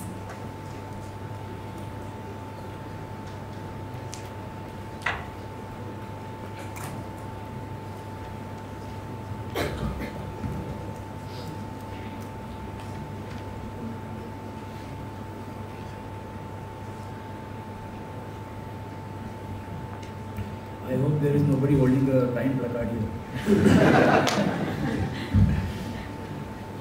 A very good evening, Namaskar. My senior brother, Justice Chagla, my senior brother, Justice Khata, Principal, Dr. Asmita Vaidya Madam, the trustees of Chief Justice M.C. Chagla Trust, the organizers of the competition, participants, dear students, and the staff of the college, of course, without which it would not possible. I am indeed delighted to be part of this MC Chagla Memorial GLC Moot Court competition. At the outset, I would like to congratulate each one of you for your hard work, determination, and outstanding performances. I am sure all the teams must have performed very well, but we had an opportunity of hearing two of the best teams, that in a way to say, and all 4 or 5 participants of both the teams have done extremely well. Great congratulations to them. It is indeed a pleasure to stand before aspiring law students who are going to shape the legal landscape of tomorrow. Today, on the occasion of Moot Court competition, I would like to share with you a few thoughts of mine about these moot courts. What is a moot court? Moot court is not merely a simulation or imaginary case debate, but it is a practice session of the intellectual rigor, persuasive skills, and dedication that collectively defines the legal world. Today, as we witnessed the culmination of countless hours of research, preparation and teamwork, we also witnessed shaping up of our future legal fraternity. Today I remember a quote from Dr. APJ Abdul Kalam, and I quote, "Excellence is not an accident, but a continuous process," unquote. Therefore, always remember, if you wish to excel, you have to work continuously. I believe that moot court competitions are not just about winning or losing, as also rightly pointed out by my brother, Justice Kata. It is about the invaluable lessons learned in the process. So, what did you learn? While researching for your case, you have explored the depths of legal precedents, expanding your knowledge. While debating, you have sharpened your ability to think on your feet and adapting to unexpected challenges that are thrown from the courts. While collaborating with your teammates, you have learned the importance of teamwork and mutual respect. As you move forward in your legal careers, whether as aspiring lawyers, as judges, or as scholars, I urge you to carry these lessons learned today. In the pursuit of justice, we must remember that law cannot be taken as a static entity, but it must be understood as a dynamic and ever-evolving thing. In the words of Lord Denning, law is a living organism that evolves with the society, adapting to changing needs and circumstances. So, your role as future lawyers is not merely to interpret the law, but also to challenge it, question it, and to advocate for change if it is so necessary. Lastly, I urge all of the students here to always remember the significance of integrity and highest ethical standards, even when you are faced with the most challenging situations, because it will not only define your character, but remember that it reflects on the reputation of the entire legal profession. On this positive note, and once again congratulating the both the teams, I will not say only winning team, both the teams for the efforts put in. I wish you all the very best for all your future endeavors. Thank you so much. Jai Hind.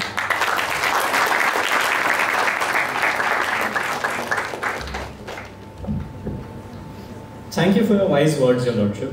It is my pleasure to introduce the trustee of the late Chief Justice M.C. Chagla Memorial Trust, Honorable Shri Justice Riaz Chagla, sitting judge of the Honorable Bombay High Court. His Lordship completed his graduation from HR College of Commerce and Economics and graduated from the University of Cambridge, Downing College.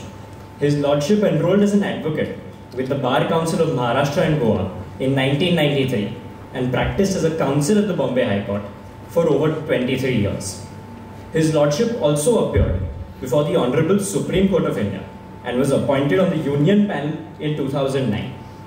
During his Lordship's practice as a counsel, he appeared in civil, constitutional, commercial, corporate, taxation and testamentary cases. His Lordship was elevated as a judge of the Honorable Bombay High Court in June 2017.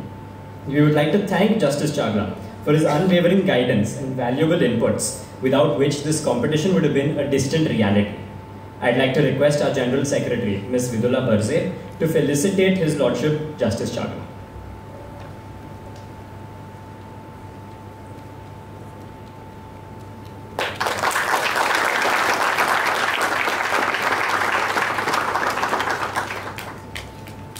I would now like to invite His Lordship to address the audience. Good evening, everyone here. Brother Justice Khata, Brother Justice Sate, Principal Dr. Vaidya, professors of this college, students, friends, Mr. Federal, Mr. Shah, all who are here. And it's indeed a privilege for me to be here. This is indeed a fitting tribute to my grandfather, the late Chief Justice M.C. Chagla.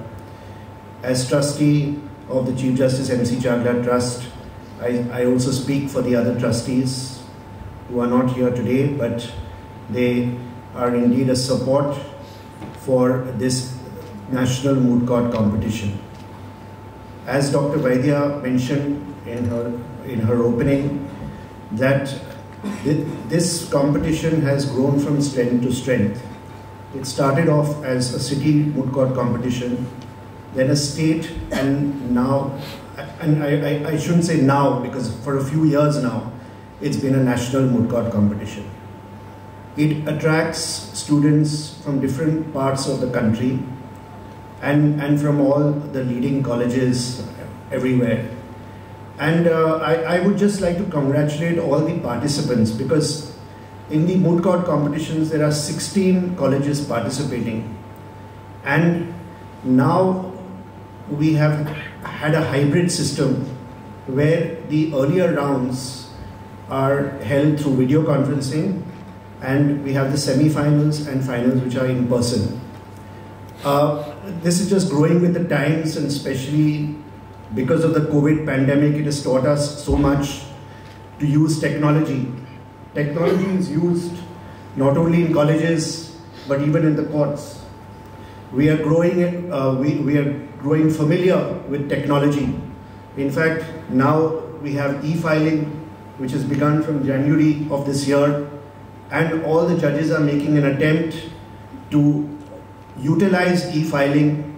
We have our iPads where we refer to cases which are all available on the iPads, especially those which are filed in 2023.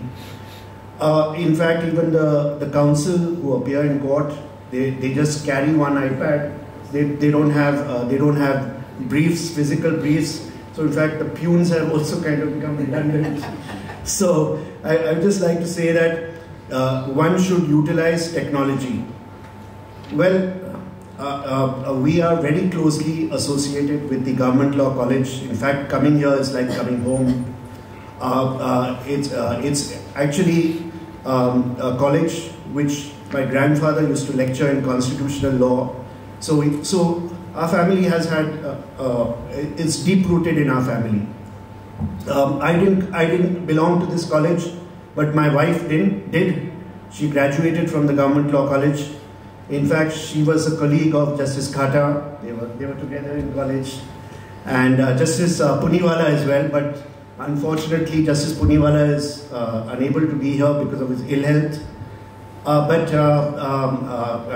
would have, in fact, liked him also to be one of the judges in this moot court competition. He has just become a judge in June, and we are indeed lucky to have him as one of the judges.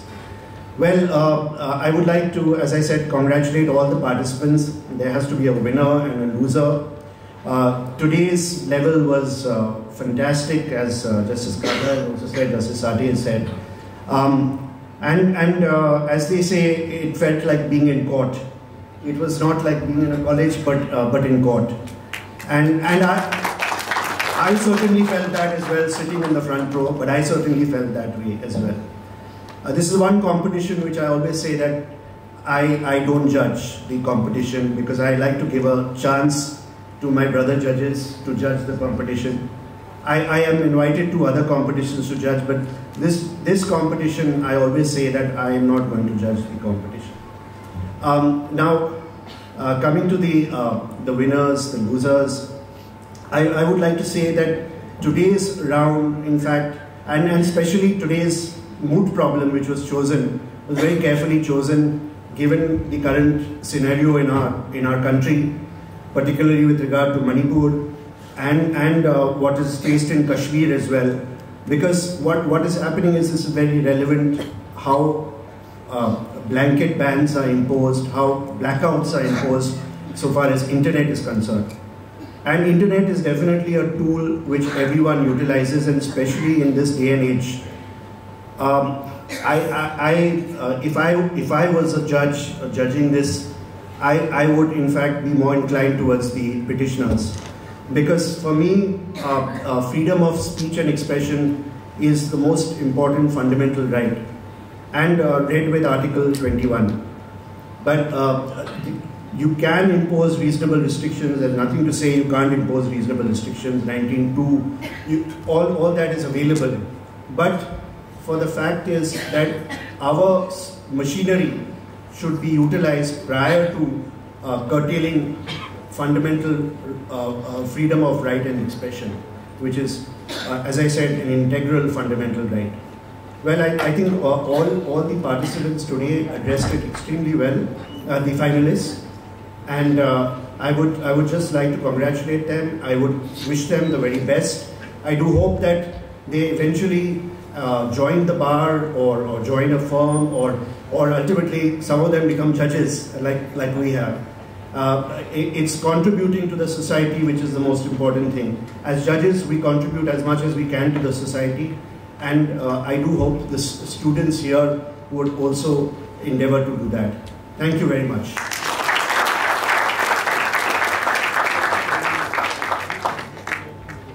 Thank you for your thoughtful words and your constant support, Your Lordship.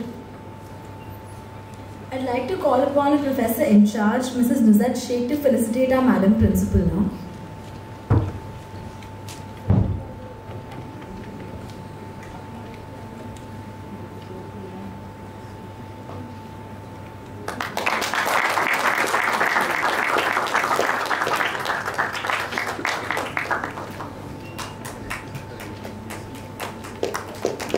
I'd now like to call upon our Assistant General Secretary, Ms. Drishti Patrawala, to felicitate our Professor in charge.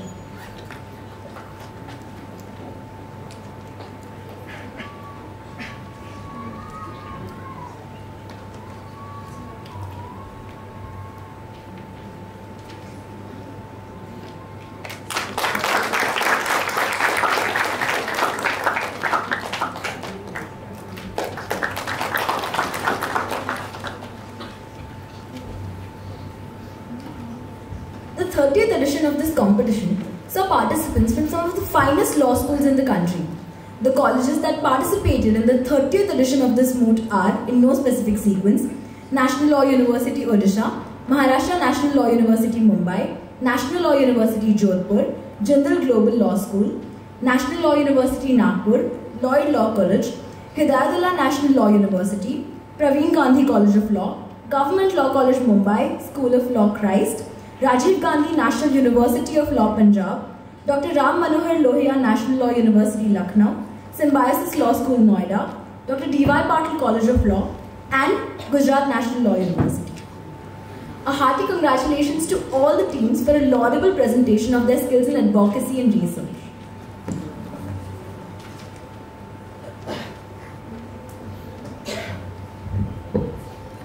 We shall now begin with the most awaited segment of today's evening, the declaration of results. Just before that, I'm sorry.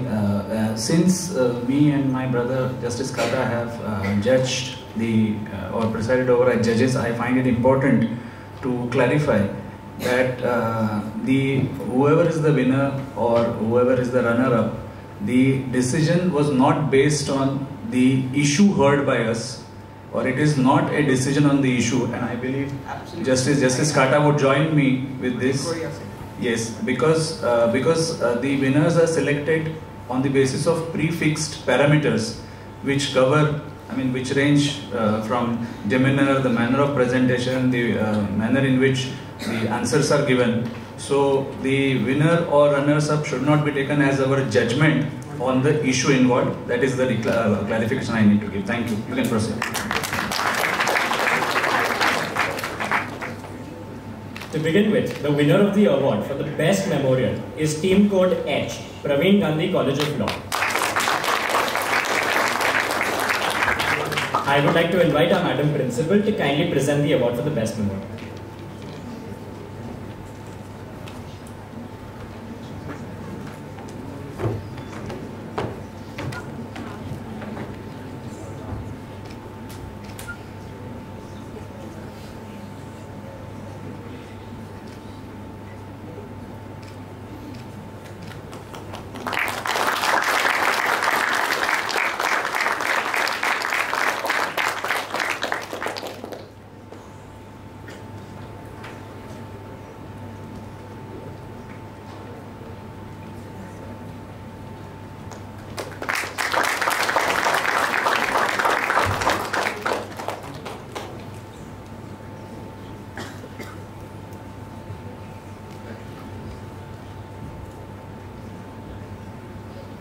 Congratulations to the team.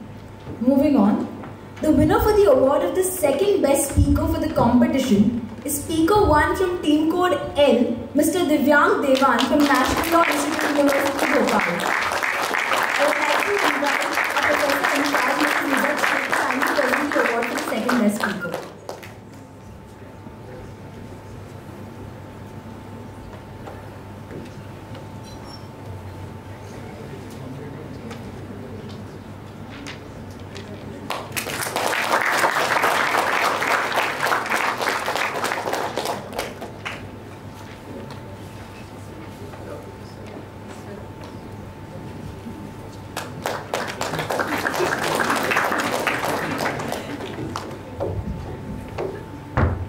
The winner of the award for the best speaker is Speaker 2 from Team Code B, Maharashtra Law University, Mumbai, Ms. Vaishali Kani.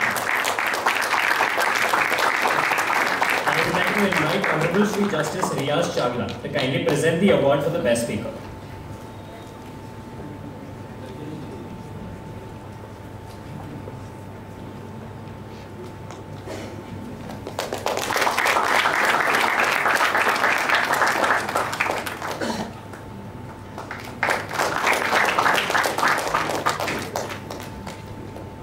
Congratulations to the winner. And now, we come to the most anticipated moment of the evening. The winner for the award of the best team goes to Team C, National Law University, Jodhpur. I would like to invite Honorable Shri Justice Kamal Khata to present the award for the best team.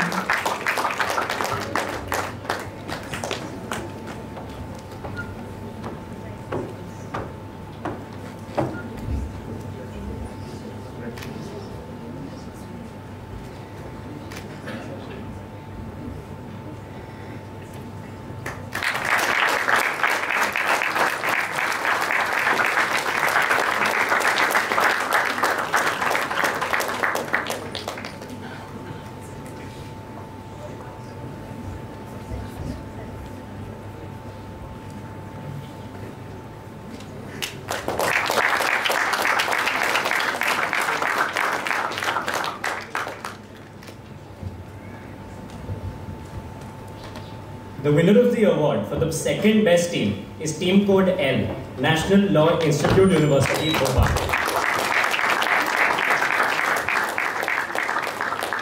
We request Honorable Shri Justice Milind Sake to kindly present the award for the second best team.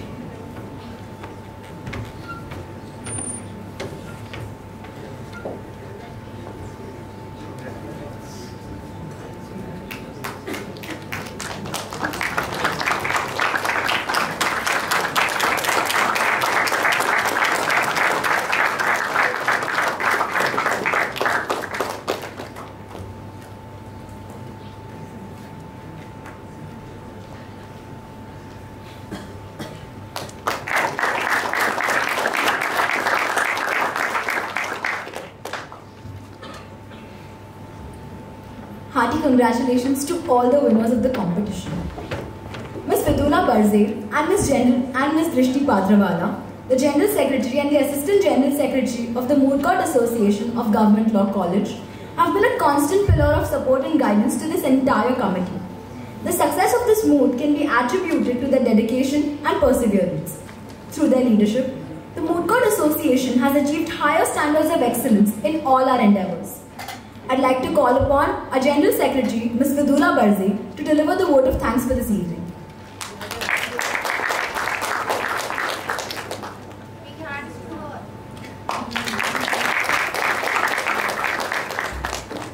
Thank you so much, ma'am.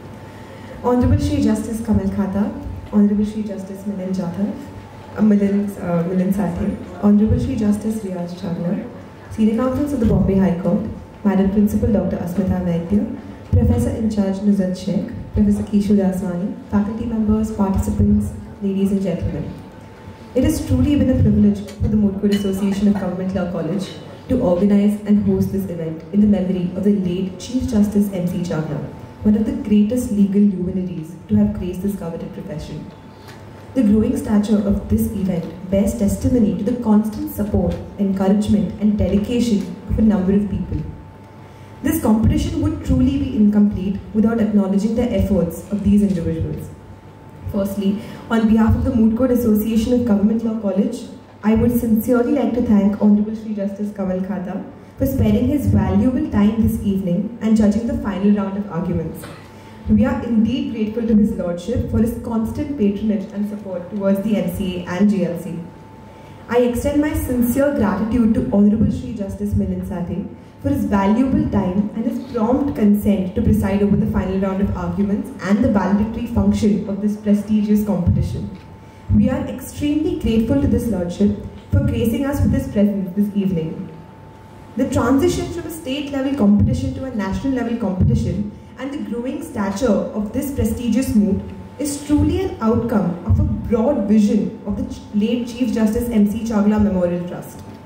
I would like to extend my heartfelt gratitude to the trustees of the MC Chagla Memorial Trust, Mr. Iqbal Chagla, Mr. Jahangir Chagla, Honorable Shri Justice Riaz Chagla, Retired Honorable Shri Justice B.N. Shri Krishna, Mr. Rashmikant Dakshini, and Mr. Darayas Khambata and Shyam Benigan, to their constant support and dedication towards the success of this competition. We are truly grateful to Mr. Iqbal Chagla, the trustee of the MC Chagla Memorial Trust, for his undying benevolence to the institution. This event would not have been possible without the relentless guidance and the support of Honorable Shri Justice Riaz Chagla. I would like to thank our Madam Principal, Dr. Asmita Vaidya, for the guidance, direction and constant support that she has provided to the Moot Court Association and its functioning. I would also like to thank our Professor in charge, Nuzhat Sheikh, and Professor Keshu Daswani for being a source of inspiration and for their continuous encouragement for the student activities in this college.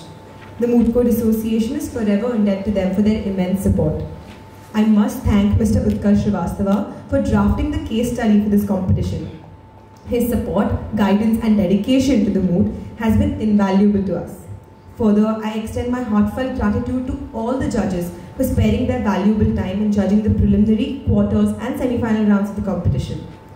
I would now like to thank the members of the Moot Court Association for their constant devotion towards the success of this competition.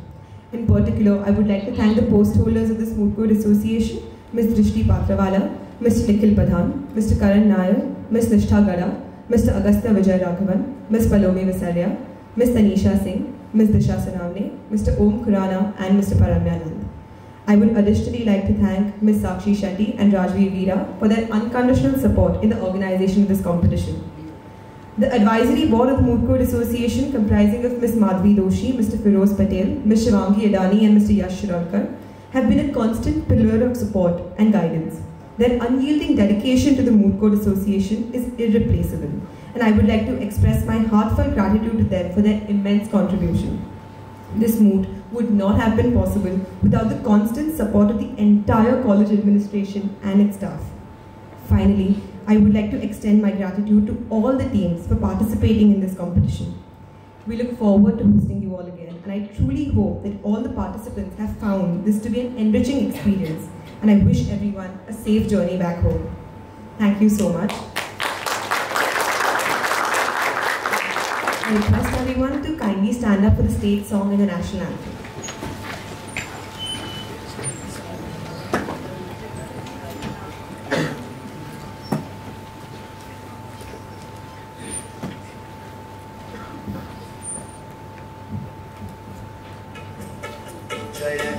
Maharaष्ट्र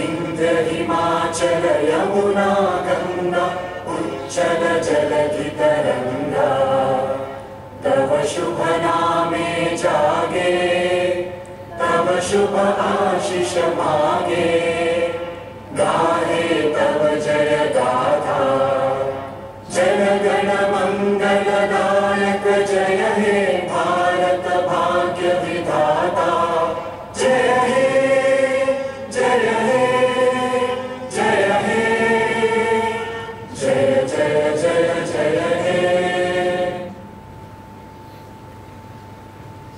I request the audience to kindly remain seated while we escort the dignitaries.